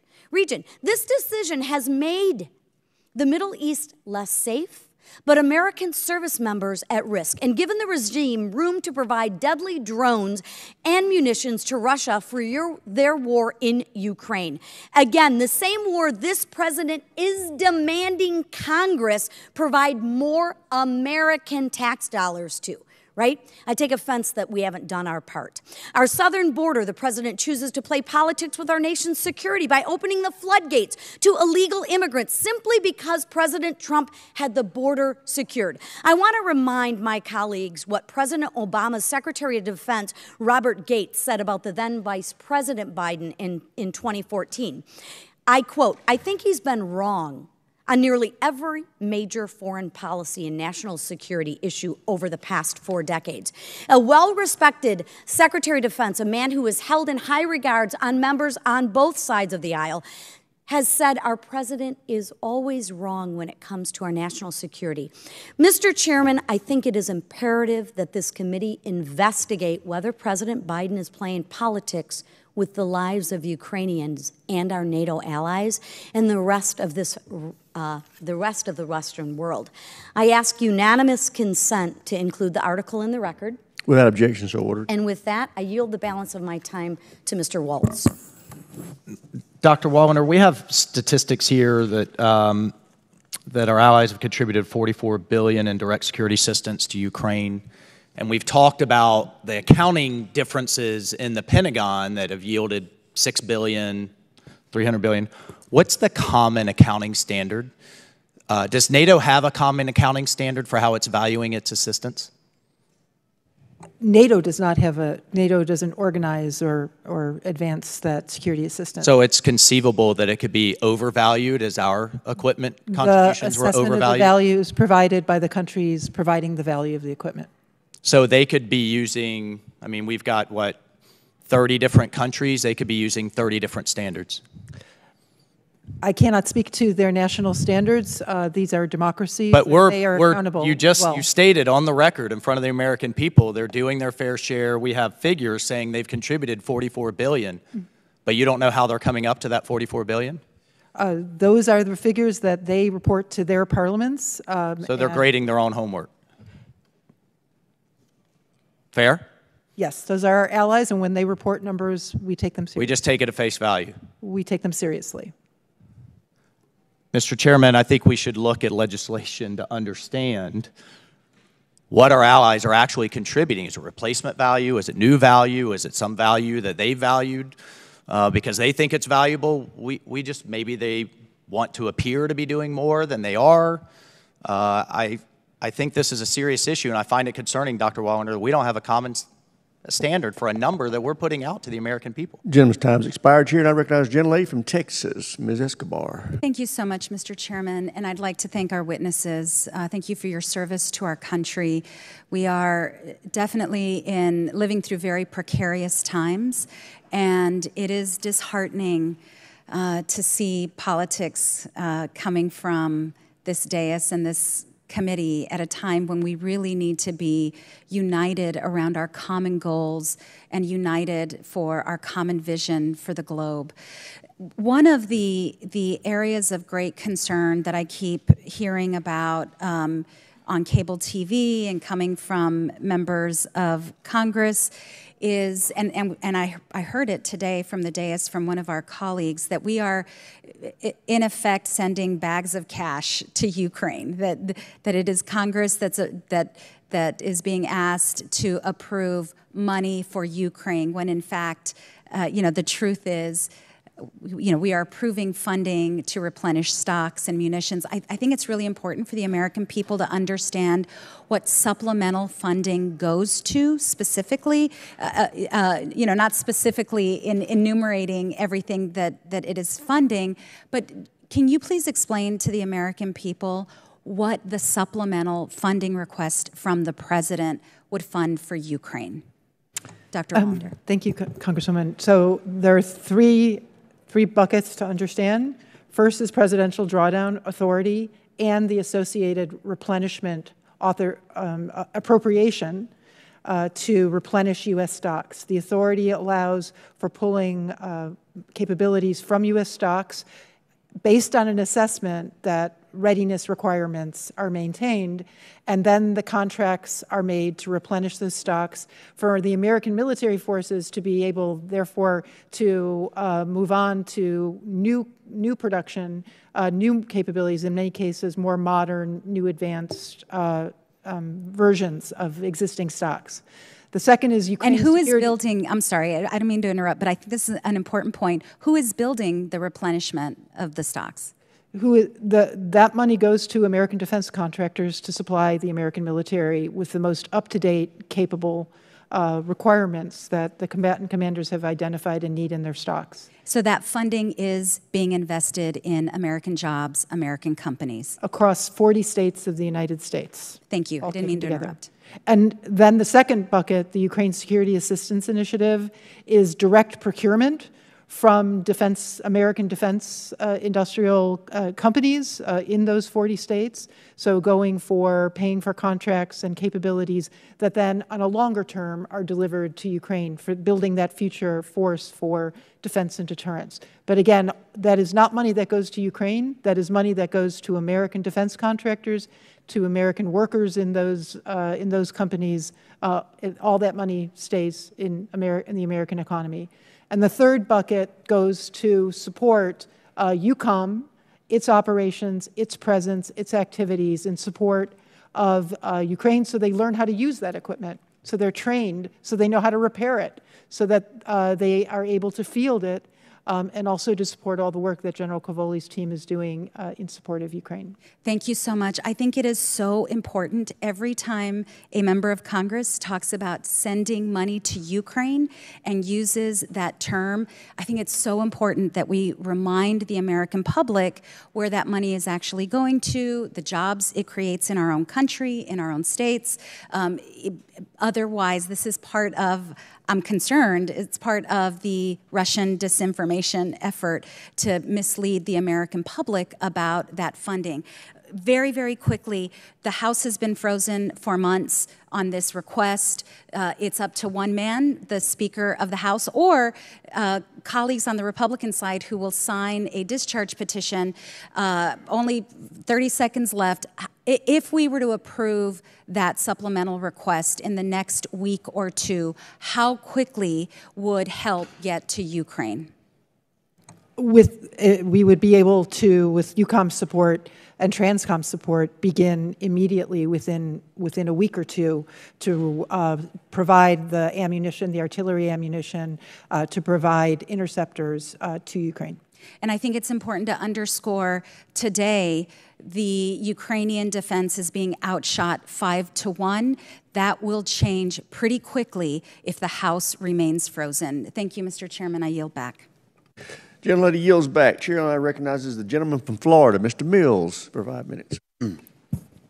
Thank you, Mr. Chairman. You know, my colleagues have said a lot, and I just want to kind of make sure that we're referencing those comments. You know, few of them said that all we need is a little democracy. Well, I wish that there was significantly important a vote by the Senate and Chuck Schumer to bring H.R. 2 Secure the Border Act when we got hundreds of thousands of Americans who are dying, fentanyl overdoses, child and human sex trafficking, not to mention 178-plus countries that are crossing our border and over 400-plus known individuals on terrorist watch lists that are coming across. But, oh, wait, that's not the priority. Let's secure Ukraine's borders. You know, it's just politics as usual. I want to also go back to something one of my colleagues had talked about, which is in 1947, NATO was created for the ideas of stopping Soviet Union expansionism. And the idea was that we were so in fear of the idea that the Soviet Union would continue its encroachment, and yet the countries that are most at risk of this, Germany, France, Italy, others, for how many years wouldn't even pay 2% of their actual dues? And America's left holding the bag at 3.47%, in addition to the $114+ billion that's already been allocated, with Ukraine, who on multiple occasions hasn't presented a military strategic plan that would show how they win this war, or even what is the definition of what winning the war means. And so I have a big, difficult problem with this, not to mention the fact that the EU member states, under David O'Sullivan, the EU sanctions chief, has admitted that they have frozen assets from Russia exceeding $206 billion US, 190 billion euro, that they now are netting profits on at $3.5 billion that should be utilized if they're so concerned with a lack of ammunition. You know, this premise that we're going to go ahead and spend this $60 billion in America and that's somehow going to be great for the industrial base, they're still looking at the ideas that you're adding money in that we don't have, which increases our inflation. And one of the things that we just talked about, Dr. Wallander, you said that Russia's inflation is 13%. Is that correct? That is, yes. Can you tell me what America's is? No, I cannot. Would you want to take like just a shot in the dark at what you think America's inflation is at? I prefer not to guess. Yeah, try about 20+%. And try $34 trillion. Oh, it's 18% plus 2% reduction in minimum wage. So we can go ahead and put those figures together. Not to mention roughly 27% increase in fuel costs, cost of good allowances. Yeah, inflation is one of those things that we admit is bad for Russia and also bad for America. You also made a comment recently when you said that we have concerns on hitting civilian targets with the oil terminals. Was that the same concerns that we had in the 2003 Iraq War when we were bombing oil terminals and we were hitting areas there? That is the concern in our discussions with Ukraine. Was that our concern when we were at war in Iraq? I do not know, sir. I was not in the U.S. government at that time. I was, because I was actually deployed to that war, as well as for the additional 7 years in Iraq, 3 years in Afghanistan, Kosovo, Pakistan, North Somalia, blown up twice in 2006, all to do what? To play interventionism? To play neocon, neo-lib ideas that we don't understand the evolution of warfare is beyond kinetics and now into the ideas of resource, economic, supply chain, and non-kinetic influence operations that have been not only vastly more successful, but also safer and not costly to the American people. You know, next year at $34+ trillion, we're going to spend more in interest payments than the entire budget for our national defense annually. We need to start thinking about 3 priorities for a change: America, Americans, and American interest. And if we're talking about building coalitions for allies, then we need to be putting the pressure that President Trump put on our NATO allies to say you need to be paying 2% of your GDP, which we agree now needs to be even more than that when you're looking at Russia's increase to 6%. But instead, we're continuing to play politics. Let's bring this vote to the floor, even though it's not a bill which has all the necessary things and hasn't addressed the corruption, hasn't addressed the failure for 100% audit on Ukraine funding, hasn't addressed what does success look like for Ukraine. And this idea that whatever happens in Ukraine is somehow going to happen in Taiwan, it's a false premise. It's the same idea as the George W. Bush model of we can fight them over there, we can fight them here. Well, guess what? Our borders are open, and we're allowing them to come in, not to mention this great, successful airlift operation of the 2021 botched withdrawal in Afghanistan that actually brought over 73% of the people on that aircraft that wasn't vetted, didn't have biometrics, wasn't SIVs. It's funny how we cherry pick what is beneficial, but we don't address the facts. I put America first, and I'm going to continue to put America first. With that, I yield back. Gentleman yields back. Chair, and I recognize the gentlelady from Virginia, Ms. McClellan. Thank you, Mr. Chairman, and thank you, Dr. Wallander and General Cavoli, for being here. Russia has sought to use irregular warfare and cyber weapons to bolster its aggressions in Ukraine, and so division and undermine democracy among our European allies, and some would argue here. How is EUCOM working to address this particular threat, and what do you need from Congress to support those efforts? Thank you, Congresswoman. EUCOM has a very active strategic messaging apparatus. We have teams that analyze news and spot disinformation, and then we get the truth to usually a country's public affairs apparatus, and they promulgate the real story. A very simple example would be if we were having an exercise and somebody falsely posted a picture of a bicycle accident and said that an American truck ran over that. We spot that. We get the truth to the country very quickly. They turn it around and put it out.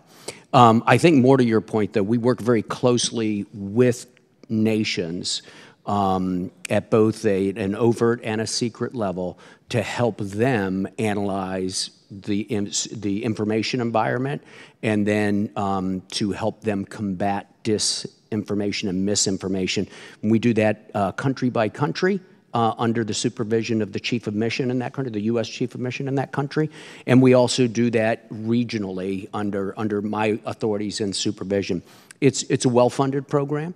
We could always do more, but nevertheless, I think it's well-funded by the Congress right now, and it's very, very effective, Congressman. Thank you. Thank you. With Russia's illegal invasion of Ukraine, Finland and Sweden have now officially joined NATO and drastically increased both the fighting force and defense manufacturing capability of the alliance. How is the United States working to swiftly integrate our new allies into the alliance, and how can we here in Congress better facilitate those efforts? Thank you. First of all, NATO's primarily responsible for that integration. NATO has already pulled both of those countries into our regional plans, and we had been working with them for some months to prepare to do that. So that's going very quickly. As you're well aware, Congressman, both of those countries have very advanced and sophisticated militaries that have a long operational history with the forces in NATO. So their interoperability is already sky high. So it's very, very easy pull in that regard. The U.S. proper, U.S. EUCOM, has conducted exercises with them to make sure that our interoperability is high. We have worked with them to gain access to their airspace to conduct intelligence, surveillance, and reconnaissance flights. Those have proven very successful. It's a real estate that we didn't have too much access to previously. And in addition to that, we've made agreements with both countries for the pre-positioning of materiel in those countries. So not only are we helping NATO to integrate them, but they are helping us to integrate into places that we were previously unable to. Thank you, ma'am. Thank you. I would just, our part of this at DOD is to support the policies required to enable General Cavoli to advance all the exercises, the capabilities, the diplomatic relationships. And I would just say that Finland and Sweden will, at the heads of state and government at the summit, be fully part of all the decisions on NATO's futures and the obligations and responsibilities of all the allies going forward. Thank you. And I don't know if you'll fully have time to answer the next one, so if not, maybe if you could submit it for the record. But with Russia pulling out of the New START treaty, which is an incredible blow to the system of nuclear arms nonproliferation that has been a guiding light of the post-Cold War era, what does that decision mean for prospects for future nuclear nonproliferation efforts, and how concerned should we be about what this signals concerning Russia's strategic weapons goals? I will submit a full answer. The top lines would be, we are very concerned about the signal it sends to the international community that Russia does not respect or live up to its international obligations in the case of nuclear arms treaties, as well as the invasion and other instances. But I will submit a full answer. And as part of that, if you could discuss the risk of returning to a nuclear arms race, I'd appreciate it. And with that, I yield back. Gentleman's time's expired. Chair, and I recognize the gentleman from Texas, Mr. Fallon. Thank you, Mr. Chairman. I appreciate it. In 2014, NATO countries, as we all know, agreed to invest 2% of their GDP on defense. And that was a commitment that wasn't, unfortunately, followed through with expediency. There were a lot of words and not actions. And particularly, I feel what's egregious, and I think it was touched on by Mr. Waltz, were some of the larger European nation states. Spain, Canada, Italy, France hovered around 2%. But, the greatest, I think, egregious violator was Germany. Fourth largest economy in the world, and they weren't stepping up. So I have a two-part question for General Cavoli. Let's live in a different world, 2014, that commitment was met with expediency, and our larger nation states in NATO followed through, the ones I just mentioned, with some timely decisiveness. Could the Ukrainian war have been deterred altogether, do you think, if that happened, General? I'm sorry, Congressman. Are you asking, had nations, especially the larger allies, been spending at or above the goal, would that have deterred if they had made their commitment with expediency, say in 2015 and 16, and said, you know what, particularly after Crimea, we're going to spend 2.5%, whatever percent, and they followed through with it, and Germany said, we're in a different world now, we're going to take the lead and France followed as well, Italy, Spain, Canada. Do you think that Vladimir Putin would have invaded anyway in 2022? Yes, I do. Okay. I do not think we were extending mutual or collective defense guarantees to Ukraine. Do you think it would have given them some increased pause? Sure, it would have. Okay, so it would have been a good thing, but the lack of action certainly encouraged it. If you say you're going to do something and then you don't do it, I think it's worse if you hadn't said anything else. You would have better off not saying anything at all. And in NATO in 2014, a lot of our allies said they were going to do something. They didn't do it. And I think that was a breeding ground for an authoritarian land grab, quite frankly. One other question, General. I notice that when you look at the closer you get to the threat, which is Russia, the more the defense spending tends to go up. In fact, I don't think there's a country, a NATO country, that borders Ukraine or Russia that has not met that 2% commitment. And the further you go away, it seems, the less spending you get. Having said that, do you think it makes sense for us to move United States troops closer to the threat? So my question is, should we, in your opinion, make the Eastern European bases permanent? First of all, Congressman, the United States has and is moving forces closer to the eastern flank. As you're aware, we've got an agreement signed a couple of years ago with Poland before this conflict began in Ukraine. Signed with Poland Poland provides significant infrastructure, and we will rotate forces through there. The additional forces that we surged to Europe during the immediate aftermath of Russia's invasion, those have all gone to the eastern flank, principally the Baltic countries, again, Poland and southeastern Europe in Romania and Bulgaria. So there is an effort. There's also an effort on the part of nations in the alliance to go farther east. So in the immediate aftermath of the invasion, NATO, before I became the Allied Command Operations Commander, took the decision to establish new battle groups on a standing basis. They rotate, but they're permanently there, 4 additional ones, so there's a total of 8, but to design that they all can go up to brigade size at time of need. And a number of nations have elected to go up to brigade size earlier than that. So there is a definite shift eastward in the alliance, sir. Thank you. Dr. Wallander, unfortunately, would you agree that the Western sanctions on Russia haven't worked, economic sanctions? Western sanctions have imposed costs, but they have not stopped Putin. Okay. I think unfortunately, they've been a dismal failure. I would love to have had them work, but when you've got nations like the Communist Chinese, you got Iran, North Korea, in some ways even India, dealing with Russia, they circumvented us. So we talked a lot about Western European reliance. Some call it an addiction to Russian energy. You would be in favor of the United States doing all we can to wean their dependence, our Western European allies in particular, off of Russian energy? Yes, they've taken steps, and they can do more, and we fully support that and actively work with them. Because we have a lot of natural gas in this country, for instance. The #1 customer for LNG that we export is Europe. So I was perplexed, confused, and otherwise befuddled when this administration and President Biden put a, whatever you want to call it, suspension, stopping, pause on our LNG exports. Did you advise him to do that? That is not my area of responsibility. Okay, so would you agree that that was not wise, considering that it was really and essentially a gift to Putin? I cannot speak to that policy. It's outside the scope of DOD. But you're a very intelligent young woman. I think that, and you have a DR in front of your name. I do not. Gentleman's time's expired, and she is very intelligent. I agree with you. Gentleman from Nevada is recognized, Mr. Horsford. Thank you, Chairman Rogers, and to the ranking member for holding this important hearing. It has been over 2 years since we saw Russia launch a brutal invasion of Ukraine. But for many Ukrainians, this conflict began a decade ago with Russia's continued occupation of Crimea.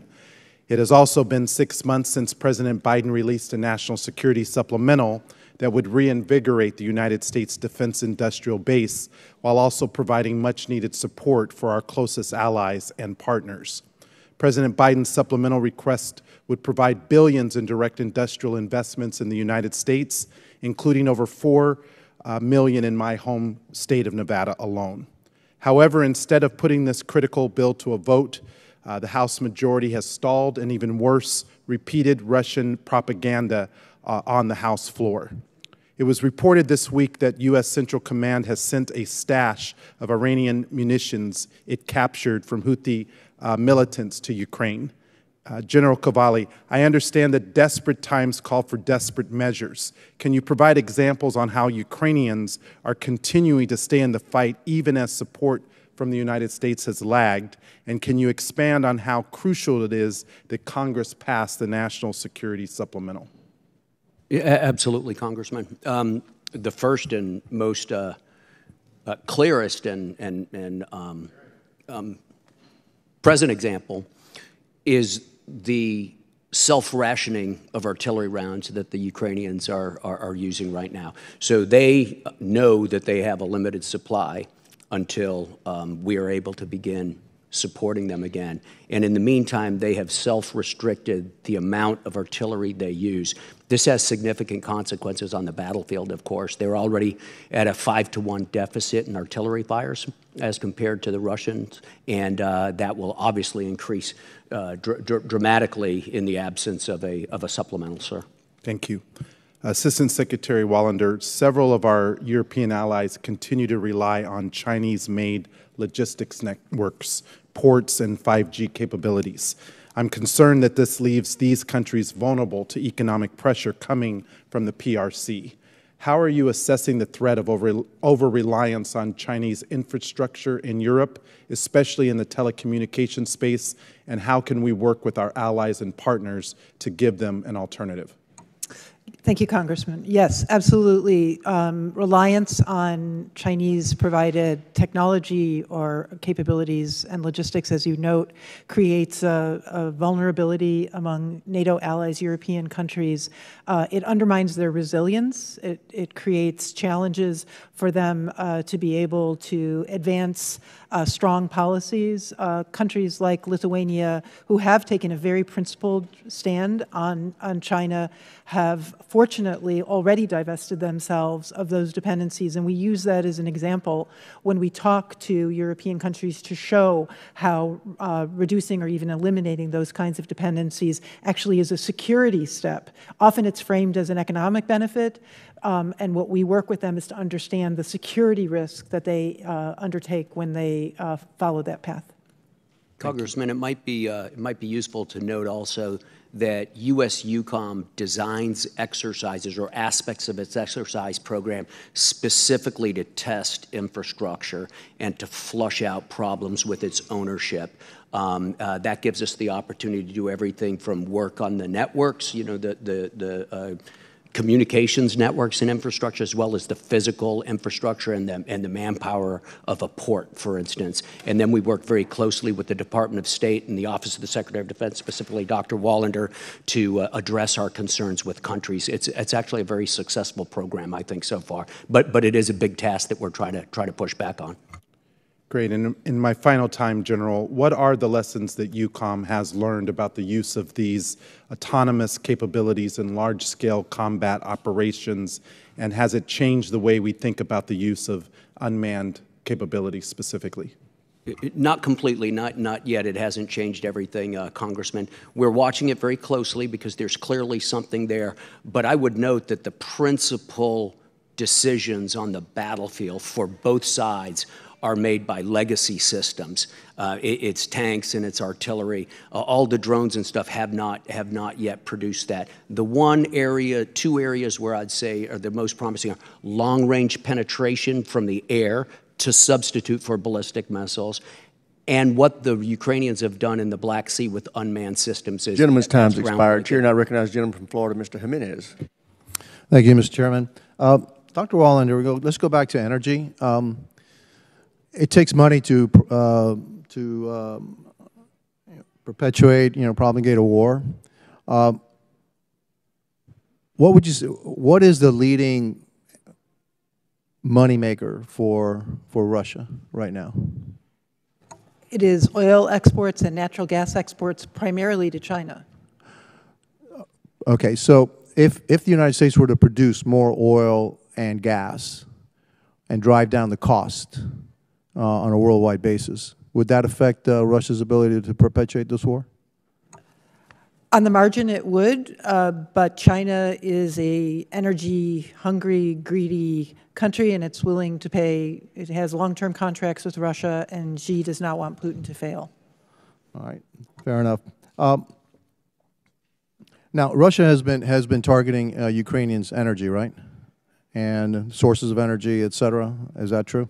Yes, that is true. Has Ukraine been targeting Russia's energy production? There are public reports that Ukraine has done so. Have we tried to stop them from doing that? The U.S. has raised concerns with Ukraine, which is a sovereign country and can choose its own targets, but raised concerns about targeting civilian critical infrastructure. Well, yeah, but the Russians have no problem in targeting Ukrainian energy production. Now, if the Ukrainians were able to disrupt Russian energy production, would that significantly alter their ability to perpetuate this war? So far, the strikes that we have seen against Russian energy sources have not significantly altered Russia's ability to prosecute the war. That's so far. But if they're actually able to do it successfully, would that alter the economics of this war? I am not an expert on energy infrastructure, but the evidence we've seen is that the Russians have been able to rapidly repair the facilities that were struck. What would happen if we don't support, General, what would happen if we don't support Ukraine and they actually run out of bullets? In my military experience, Congressman, if somebody's shooting at you and you can't shoot back, you lose or you die. Where's Ukraine now in terms of its arms supplies and ability to fight back? Sir, could I tell you about that in closed session, please? Absolutely. Okay. Thank you very much. Look, a lot of folks, even on my side of the aisle, somehow equate the lack of the Biden administration securing our border being a reason why we can't help Ukraine secure their border. The facts are that the Ukrainians are spilling their blood to secure their border. And then the fact that our administration does not secure our border shouldn't be the reason why we don't help people that are trying to fight for their freedom. As somebody who came over from a communist country some 60 years ago, somebody who's not a fan of Russia, I think that we need to support the Ukrainians. All they're asking for is our aid. All they're asking for is bullets and armaments. And for the life of me, I just don't understand why we don't support them, and we should. Some analysts believe that the F-16 could help Ukraine. Do you share that, General? The F-16 will help. You know, any aircraft will help, Congressman. It's a particularly difficult jump to go from the older Soviet-era aircraft that the Ukrainians had been flying, especially had been maintaining and supporting. It's tough to go from that to a modern fourth-gen aircraft like the F-16. As you know, we're working on it with them. There's an entire coalition of countries working on it with them. But ultimately, it will be a valuable thing for them to have. I understand that we're actually training them to fly the F-16s, and that there are some countries that will be supplying F-16s to Ukraine. Is that true? Both are correct, yes. Okay. Why isn't the United States giving them F-16s? We are supporting the provision of F-16s by European countries, and the numbers that they are going to provide meet the requirements for the Ukrainians at this time. All right, thank you. I yield back. Chair now recognizes the gentlelady from California, Ms. Jacobs. Thank you, Mr. Chair. And first, I'd like to thank the Chair and Ranking Member for their bipartisan support of the Security Supplemental. I think it's incredibly important that we get Ukraine the assistance that it needs, and also that we make sure that humanitarian assistance in that supplemental package is passed. I was just on the border of Chad and Sudan and saw the Sudanese refugees whose food is running out because we haven't yet passed that humanitarian assistance. General Cavoli, I want to ask you, in the Operation Atlantic Resolve quarterly report to Congress, it stated that the Security Assistance Group Ukraine reported that it had no information to suggest that the Ukrainian armed forces were using U.S.-provided weapons and equipment in any way other than intended. Can you provide more details about the reporting mechanism utilized to monitor the usage of U.S.-provided weapons and equipment? And are there mechanisms in place for independent verification or assessment of these findings regarding the usage of U.S. assistance? Yeah, Congressman, thank you very much for the opportunity to talk about this important topic. First of all, it continues to be the case since the publication of that report, or since the authorship of that report, that we just don't have evidence that this is that there's widespread diversion or anything like that. Now, I have to admit that that's different. That's different from whether or not things get efficiently from the stockpiles to the soldiers' hands in the squad on the front line. But we do work on logistical distribution with our partners in Ukraine quite a bit. So things leave the United States accounted for by the service that provided it, in the case of something from a PDA, where we're giving something from our stockpile according to the amount of money provided under the authority, and then receiving money to replenish that, right? So that comes out. That's accounted for by the services, and I think we have a very, very good control over that. When things hit the ground in Poland, either by truck, plane, or train, they come into the hands of our soldiers in southeastern Poland. They get accounted for there, and I'm very confident. We had some missteps early on when we were rushing to get things done, but we've got systems in place. We know what we've got on our hands and that it's faithful to what was sent. Then we consign it to the Ukrainians, and they sign for it item by item. So I know as it goes on to trucks that we've accounted for it. After it crosses the border, it gets harder for us. So we barcode things, and we have issued the Ukrainians scanners. We have automated the process of tracking things as it goes forward. We share our databases with them, and they share theirs with us so we can track. It's really when you get down to the tactical edge that it starts getting a little bit harder, ma'am. And it's complicated by the fact that we can't go to a lot of those places simply because of the level of danger, and we've restricted ourselves from doing that. So in those cases, we do ask the Ukrainians to self-report. An incredibly important part of this system, though, is contractors that we hire to provide for us an outside view on frontline units accountability. Those contractors are paid for with supplemental money. And when the supplemental, if it's not renewed, I won't be able to perform that level of fidelity of outside third-party verification of what the Ukrainians are claiming is their accountability. I hope that answered your question, ma'am. That is my understanding of the system, and that we also then have a duty at DoD to report those findings and that tracking to Congress. Thank you. I also wanted to ask about the Joint Rapid Acquisition Cell. Could you just talk about how we're working with Ukrainian defense manufacturers to most effectively use the assistance we're giving? We are working with the Ukrainians and a number of European countries to create reassurance about the size of contracts, because what we need is for potential investors in Ukrainian defense industries to see not just the immediate need, but a multi-year requirement. So we are working with Ukraine on locations, on what is required. On our embassy works with potential investors to support those capabilities in Ukraine, and we are also sharing with them the lessons we have learned on rapid acquisition, on multi-year contracts, to inform them from the lessons of our success with congressional support that we've experienced over the last 2 years. Thank you. Mr. Chairman, I yield back. Gentlelady yields back. Chair now recognizes the gentleman from Georgia, Mr. McCormick. Thank you, Mr. Chair. It's good to see you both here today. I have some specific questions that actually arose from some of your statements earlier. First, I will address the Supreme Allied Commander, which I think is the coolest title ever.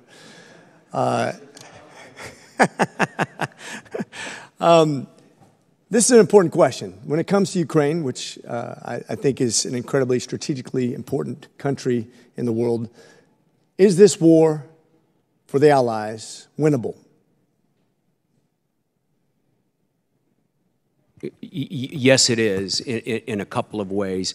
The first, if we go back to what Secretary Wallander was talking about earlier, denying the Russians a strategic victory or imposing a strategic defeat on that in itself is a victory, even if a temporary victory for the alliance. So in that sense, it is winnable. We can do that with our Ukrainian colleagues. So I would agree, and here's my point on this, because I think this is really important. You mentioned the F-16s, and what's being supplied is adequate. I don't like that word adequate, because that doesn't go back to what we learned in command and staff and in war college, which is overwhelming force, Clausewitzian warfare. We have a GDP of around $25 to $27 trillion. Combine that with Europe, around $45 trillion. Russia has $1.77 trillion for a GDP. This shouldn't be a contest. It shouldn't be. But we're slow rolling our support. Not just what we already committed, which has been slow rolling, getting our tanks over there, getting our airplanes over there, getting our munitions over there, the things we've already committed to, but also we continue to hold this up in Congress, which drives me crazy, because this is a winnable war. This idea that's being propagated on both sides of the House that we can't win this war is insane.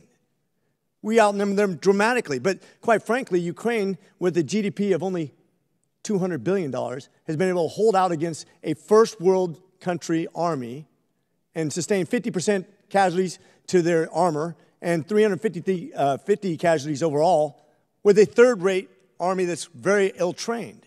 That's success by my measures. And if we give them surge capabilities, which, by the way, in Iraq and Afghanistan, I don't know if you'd agree with me, General, but we didn't do very well until we had surge capabilities, and we are the big boy on the block. But we didn't succeed until we had surge ops, and we're the first world country when it comes to military capabilities. How do we expect a third world country to succeed against a first world army if we don't give them surge ops in real time? We can't give them adequate. We have to give them superiority. That's my point. Nobody's talking about that right now. We have to give them what it takes to get this done. This is a winnable war. Would you agree? Yes, I agree. I agree, Congressman. And much of the conversation, much of my testimony today has been about the minimum, about avoiding defeat for Ukraine, which does not necessarily immediately lead to the accomplishment of our strategic interests. Yeah. So. And when you talk about strategic interests, Ms. Secretary, would you agree that Ukraine is probably a top 5 country when it comes to resources? You're talking about 70% of European grain. You have titanium, you have steel, you have cobalt, you have rare minerals, and including some of the radioactive stuff that actually powers the world, all in this country that could be taken by Russia, and then that stuff could be moved over to China, North Korea, and Iran instead of our allies. It will have consequences for generations to come that people aren't really taking into account when they talk about the economic impact of this. I think you've laid out the stakes extremely well, Congressman. I agree. Great.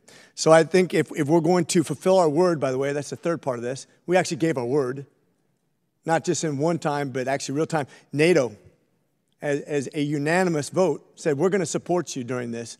I think it's unwise to turn your back on the rest of the world. Reagan, 40 years ago at the 40th anniversary of D-Day, from Normandy talked about the consequences of isolationism, how it's a failed policy, especially against an expansionist Marxist government, which is exactly what NATO was made for. This is the time to stand now. I agree with both of you. This is a winnable war and strategically important to the future of the world. We have a 50% increase necessary in food stores by 2050. We have to secure our resources. This is strategically important, and it's important to us to fulfill our word to our allies overseas. And with that, I yield. Gentleman yields back. Chair now recognizes the gentlelady from the great state of Alabama, Ms. Sewell. Thank you, Mr. Chairman. I'd like to add my voice to the chorus, thanking you, Mr. Chair, and our ranking member for your bipartisan support of the Ukraine supplemental package. As we've heard today, Congress must act. We must act to get Ukrainians the tools they need to defend their country. It's a strategic ally of ours, and to allow the the necessary tools not to be given is just unacceptable, frankly. You know, I had an opportunity last year, General, to visit Poland on a bipartisan delegation to see firsthand the tracking and accountability systems that you all have put in place in order to make sure that we, the American people, know that the resources that they're sending to Ukraine are being utilized. I get that you can't see once it's past the border, but overall, have you been pleased with that system, and what can we do to strengthen it? Thank you, ma'am. To be clear, we don't go blind when it goes across the border. We have folks in Kiev who inspect depots.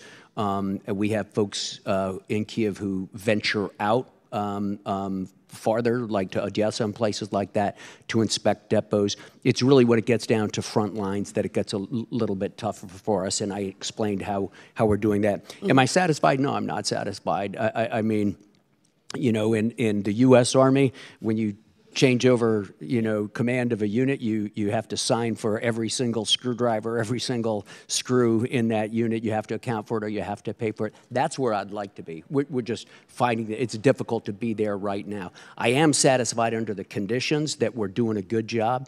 I'm not satisfied under the conditions that we're doing a perfect job, or even the best job we can, and we strive to improve it every single day. Of course, we strive to improve it. I just want my constituents in Alabama to know that we are doing everything we can to track it and to be accountable. One of those NATO allies, an anchor of stability in the region, is Romania. And last year, the Alabama National Guard and Romania celebrated 30 years as partners through the State Partnership Program, which has enhanced both of our countries' armed forces.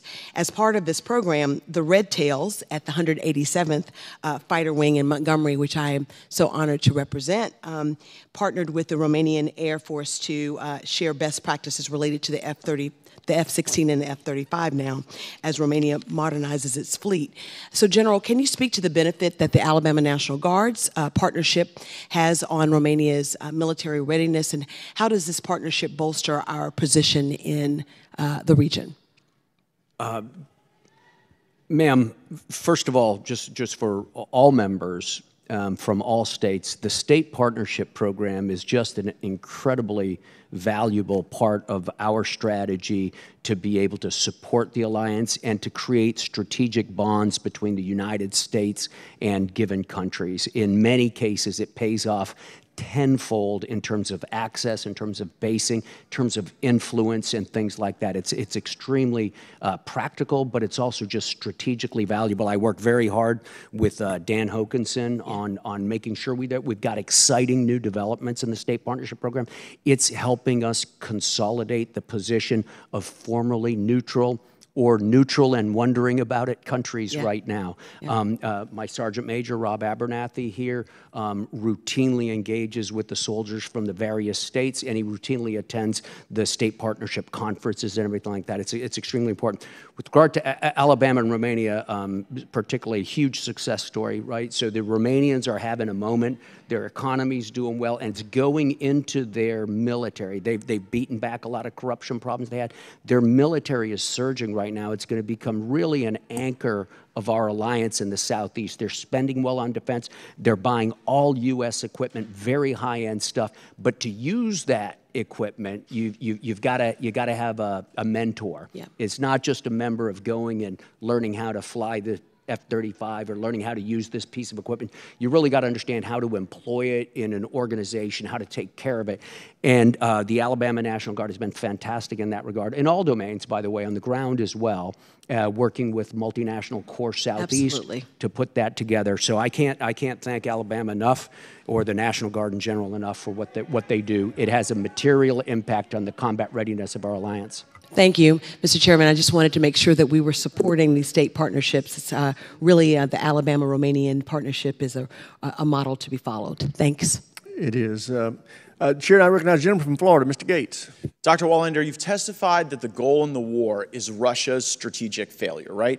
So I want to drill down into what that specifically means. Does Russia's strategic failure require repatriating Crimea back to Ukraine? That is for Ukraine to decide whether that is their absolute required achievement to define this war. You're a senior administration official in the Biden administration. I just want to know, to you, does Russia's strategic failure require the repatriation of Crimea? To me, reinforcing the international law that borders cannot be changed by force is absolutely vital to teaching Putin a lesson. So ultimately, yes.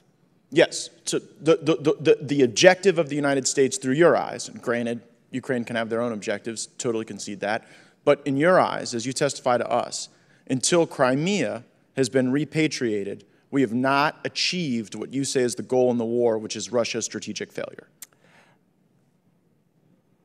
That Russia does not gain territory through the use of force is a strategic success for Ukraine and. But I just want to. I know, but that's very amorphous. I'm talking about a specific piece of geography, Crimea.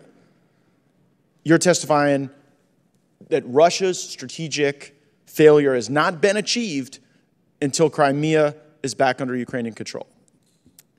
I think that's what you've said. I want to draw the finest possible point on it. I appreciate that. I said that Russia will not succeed in seizing territory and having that recognized through the use of force. All right, so now let's do the Donbas.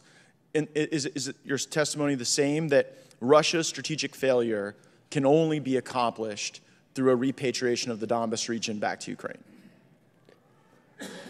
Russia's strategic failure requires that Russia not gain territory in Ukraine through the use of force. And they've done that in the Donbas, right? We do not recognize that, and Ukraine does not recognize that, so no. They occupy the territory. I'm really interested in how Ukraine has historically recognized the Donbas. Have you ever heard the Donbas described as the ungoverned region by Ukrainian officials prior to the invasion? The Donbas? You mean Donetsk and Luhansk? Yeah. I personally have never heard that. Really? I have. I heard the Ukrainian ambassador describe it as the ungoverned region before, and now we're acting as though its repatriation is necessary to achieve Russia's strategic failure. Do you think setting such a high bar, like the repatriation of Crimea that's been under Russian control for some years now, and the repatriation of the Donbas region, do you think that's a really high bar for us to achieve? I think that Russia is going to fail. I think the international community at large does not support this, and they see a stake in an aggressor being able to invade a neighbor and slice off territory and claim it as its own. Here's what I think. I think that we're never repatriating Crimea back to Ukraine. And I think that if you set that as the objective, then we perpetuate this new forever war that's going to have a lot of death and a lot of destruction, and it's for an unachievable goal. I worry that's driving our thinking. You know, General, you said any aircraft will help. But I mean, I take some exception with that. I want to quibble with that, right? Like, aircraft that can't fly don't help, do they? Right? There are aircraft that can't fly, and okay, yeah, so they wouldn't help. And then if you weren't able to properly operate an aircraft and it were to create some sort of escalatory accident, that would be problematic too, right? Okay, so just for the record, Mr. Chairman, I seek unanimous consent to enter an April 5th publication from the Defense.gov, F-16 fighter jets no longer relevant, according to Ukrainian official. Without objection, so ordered. Do you have any reaction to that reporting, General? Sure, that's not what the Ukrainian officials I talk to think. That's not what they tell me. Well, yeah, I guess then we shouldn't represent that there's unanimity on that position. There are some who think they'll be helpful, some that think they won't. Just real quick, you guys are going to have folks leaving Cyprus and going to these operations in the Eastern Med in Gaza. And like, I think the Biden administration wants us to become the port authority in Gaza, presumably forever. But do we know yet where we're going to build this pier in Gaza? So that's not my area of responsibility, sir. Okay, so you're not supporting that out of Cyprus just because on page 15 of your testimony... No, I'm supporting it. Okay. Yes, I do know. Well, do you know where it's going to be since you're supporting it? I do know where the pier is going to go, but it's not my area of responsibility, and I'd refer you to General Kurilla, sir. Okay, I'll check with him. Thanks, Mr. Chairman. You're now recognized ranking member. It's a fascinating world we live in because I actually agree with Mr. Gates on something around Ukrainian policy, which I would not have thought of. And this is a really important point. Right now, what we need to do is get money to Ukraine so they can defend themselves. I'm 100% with you on that. I think all the arguments that we've heard today dance around that fundamental reality that giving Putin Ukraine is an enormous mistake, and not giving Ukraine the money right now to defend it, that's giving Putin Ukraine. But we have got to get off of this Crimea trap that we walk right into like you just did. Realistically, Crimea is not coming back to Ukraine. And we can absolutely win this war and absolutely make a difference even in that reality.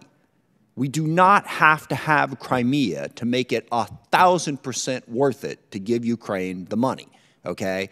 We need a sovereign, democratic Ukraine that can survive. We have a sovereign, democratic Ukraine that can survive right now. We do, all right? But if we are telling the world, you must support us, Ukraine taking it all back, that is an entirely different proposition. And I have never liked, I've heard this phrase over, nothing about Ukraine without Ukraine. Forgive me, that is a ridiculous thing for any U.S. diplomat or person in U.S. policy to say, okay? We got partners all over the world, and yes, we listen to them. But when we're footing the bill, when we are spending so much money over there, we have a say. And to act like we don't, I get it. I know why you don't want to act like you're bullying Ukraine into something, but let us walk down that road, as Mr. Gates just walked you down that road, and see that that initial instinct that's saying, well, we're going to just make sure that Ukraine has the say is a problem.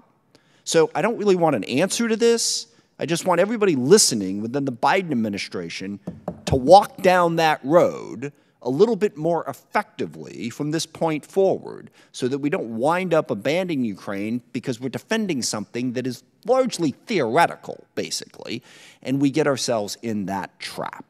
And I just wanted to get that on the record at this particular moment. I yield back to the chairman. I completely agree with the ranking member. The chair now recognizes the gentleman from California, Mr. Panetta. Thank you, Mr. Chairman. Thank you, Ranking Member, for your comments. Dr. General, thank you for being here. Appreciate your testimony today. I also want to harken back to the gentleman from Georgia's testimony. I appreciate how he did sort of sum it up in that, last summer we sort of had high hopes about potentially using the vernacular of winning.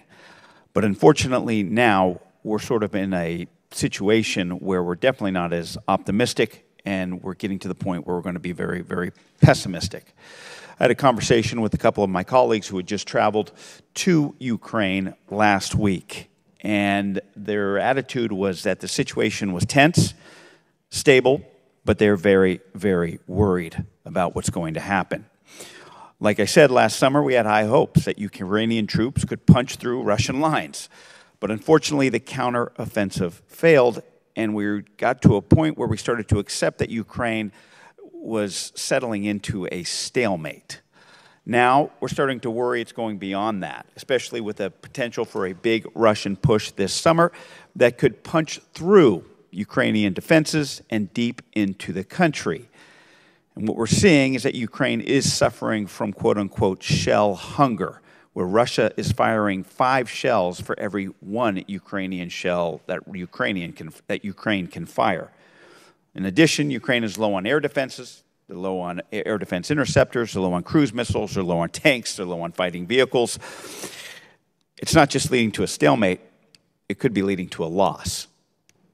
Straightforward question.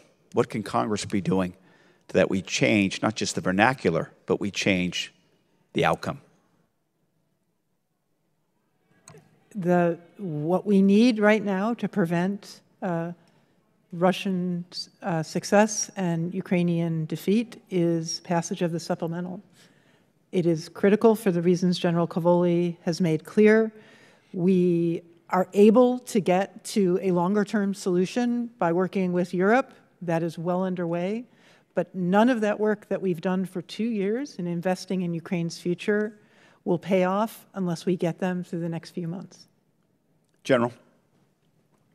Congressman, I really don't have anything to add to what Dr. Wallander just said. I thought it was very well put. We've spoken at length today about what the critical steps are and why it's the U.S. So a very valid question that I've heard from members, both in the hearing today and previously, sir, is why can't somebody else fill in this requirement? And on those two items, the artillery shells and ground-based interceptors, we are really leading the world in the production of those right now for 155, especially for the NATO standard. Nobody else is producing it in the quantity necessary. They're trying to get there, but they're not there yet. So this supplemental at this time to get us to that day when others are going to be able to be producing, to include Ukrainians producing their own, which is their and our goal together, I think that's really why this is a critical moment for this supplemental, sir. Thanks to both of you. General, obviously what we've seen, and I think you talked about this earlier in one of your answers, the war in Ukraine has been one of both advanced technology and conventional warfare. The Russians have been relying on the age-old tactics, including mines, tanks, and layered defenses, but Ukrainians have actually been merging both advanced technology and conventional warfare. In some cases, Ukraine has been losing some of these technologies in high volumes to combat Russia's sheer number of firepower. What is your assessment of Ukraine's use of emerging technology to reduce some of the asymmetric advantages against Russia's military and war economy, and how do you anticipate that this can be sustained? It's quite innovative, Congressman. They successfully brought into their military in the very early stages a large number of engineers and scientists from what was a very highly developed technical education base. So their tertiary education system was very long on engineers and scientists. And those folks have made a big help inside the military, adapting technologies, both new military technologies and grafting it onto old systems, or civilian technologies and finding a military use for them. Very innovative, very useful. Difficult to scale. Great. Difficult to scale. Thanks again to both of you. Mr. Chairman, I yield back. Gentleman yields back. I would advise members and their staff that are watching that after Mr. Davis, we are going to recess and go to 2212 for the classified portion of this hearing. But right now, we recognize the gentleman from North Carolina, Mr. Davis.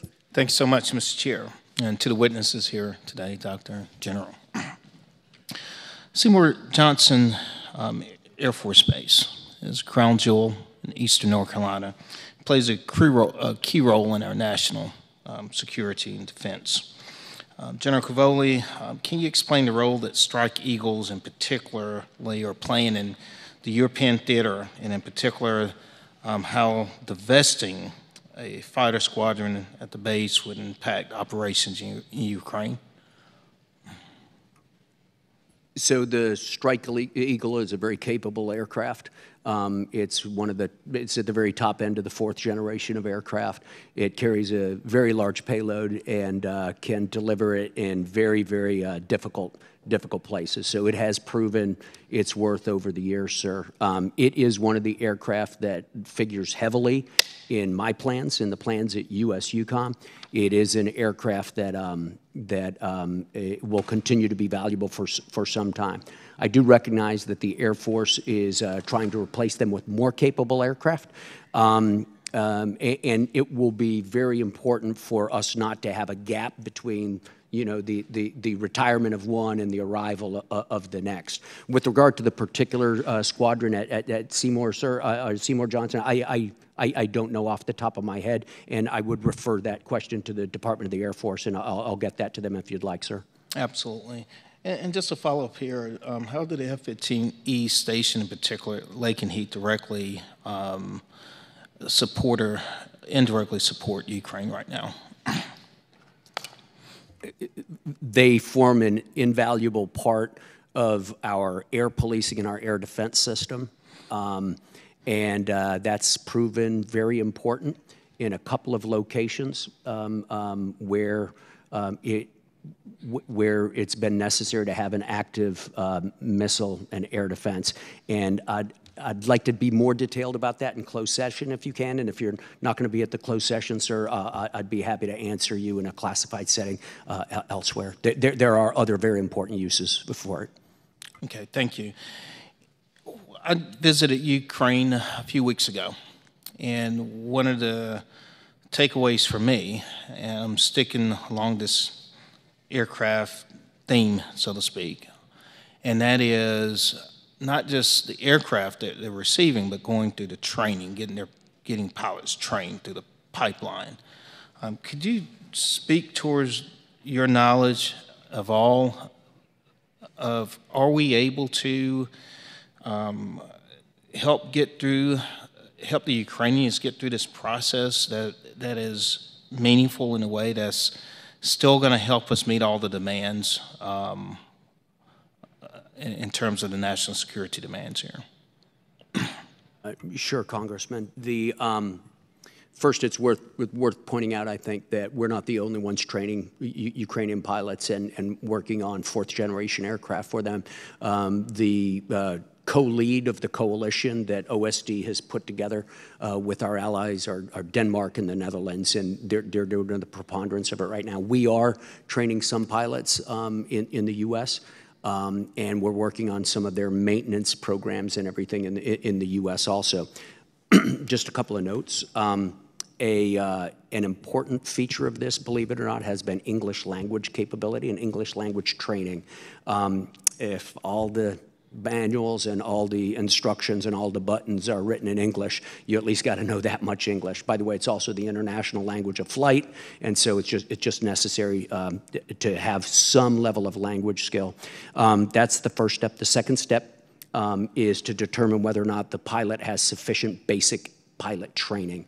If the person is an accomplished pilot already, go straight to an F-16 transition, and that brings some challenges of its own because these are very different aircraft from what they've been flying in the Ukrainian Air Force. Otherwise, you go to basic flight training, and we do have some aviators in basic flight training as well in a couple of different countries, and then they'll graduate to an F-16 transition. I hope that answered your question. And just one follow-up here in the few seconds left. Do we have the capability, the capacity to train more Ukrainian pilots, in your opinion? Yeah, the limiting factor on how many we're training right now, sir, is Ukrainian pilot availability. The Ukrainians have carefully calculated how many pilots they can spare and still maintain an adequate level of combat activity inside Ukraine. And that's what's driving the actual size of the pipeline, or how many are in the pipeline. Thank you. Yield back, Mr. Chair. Gentleman yields back. The committee will now stand in recess for 5 minutes as we move to room 2212 for the closed portion of this hearing.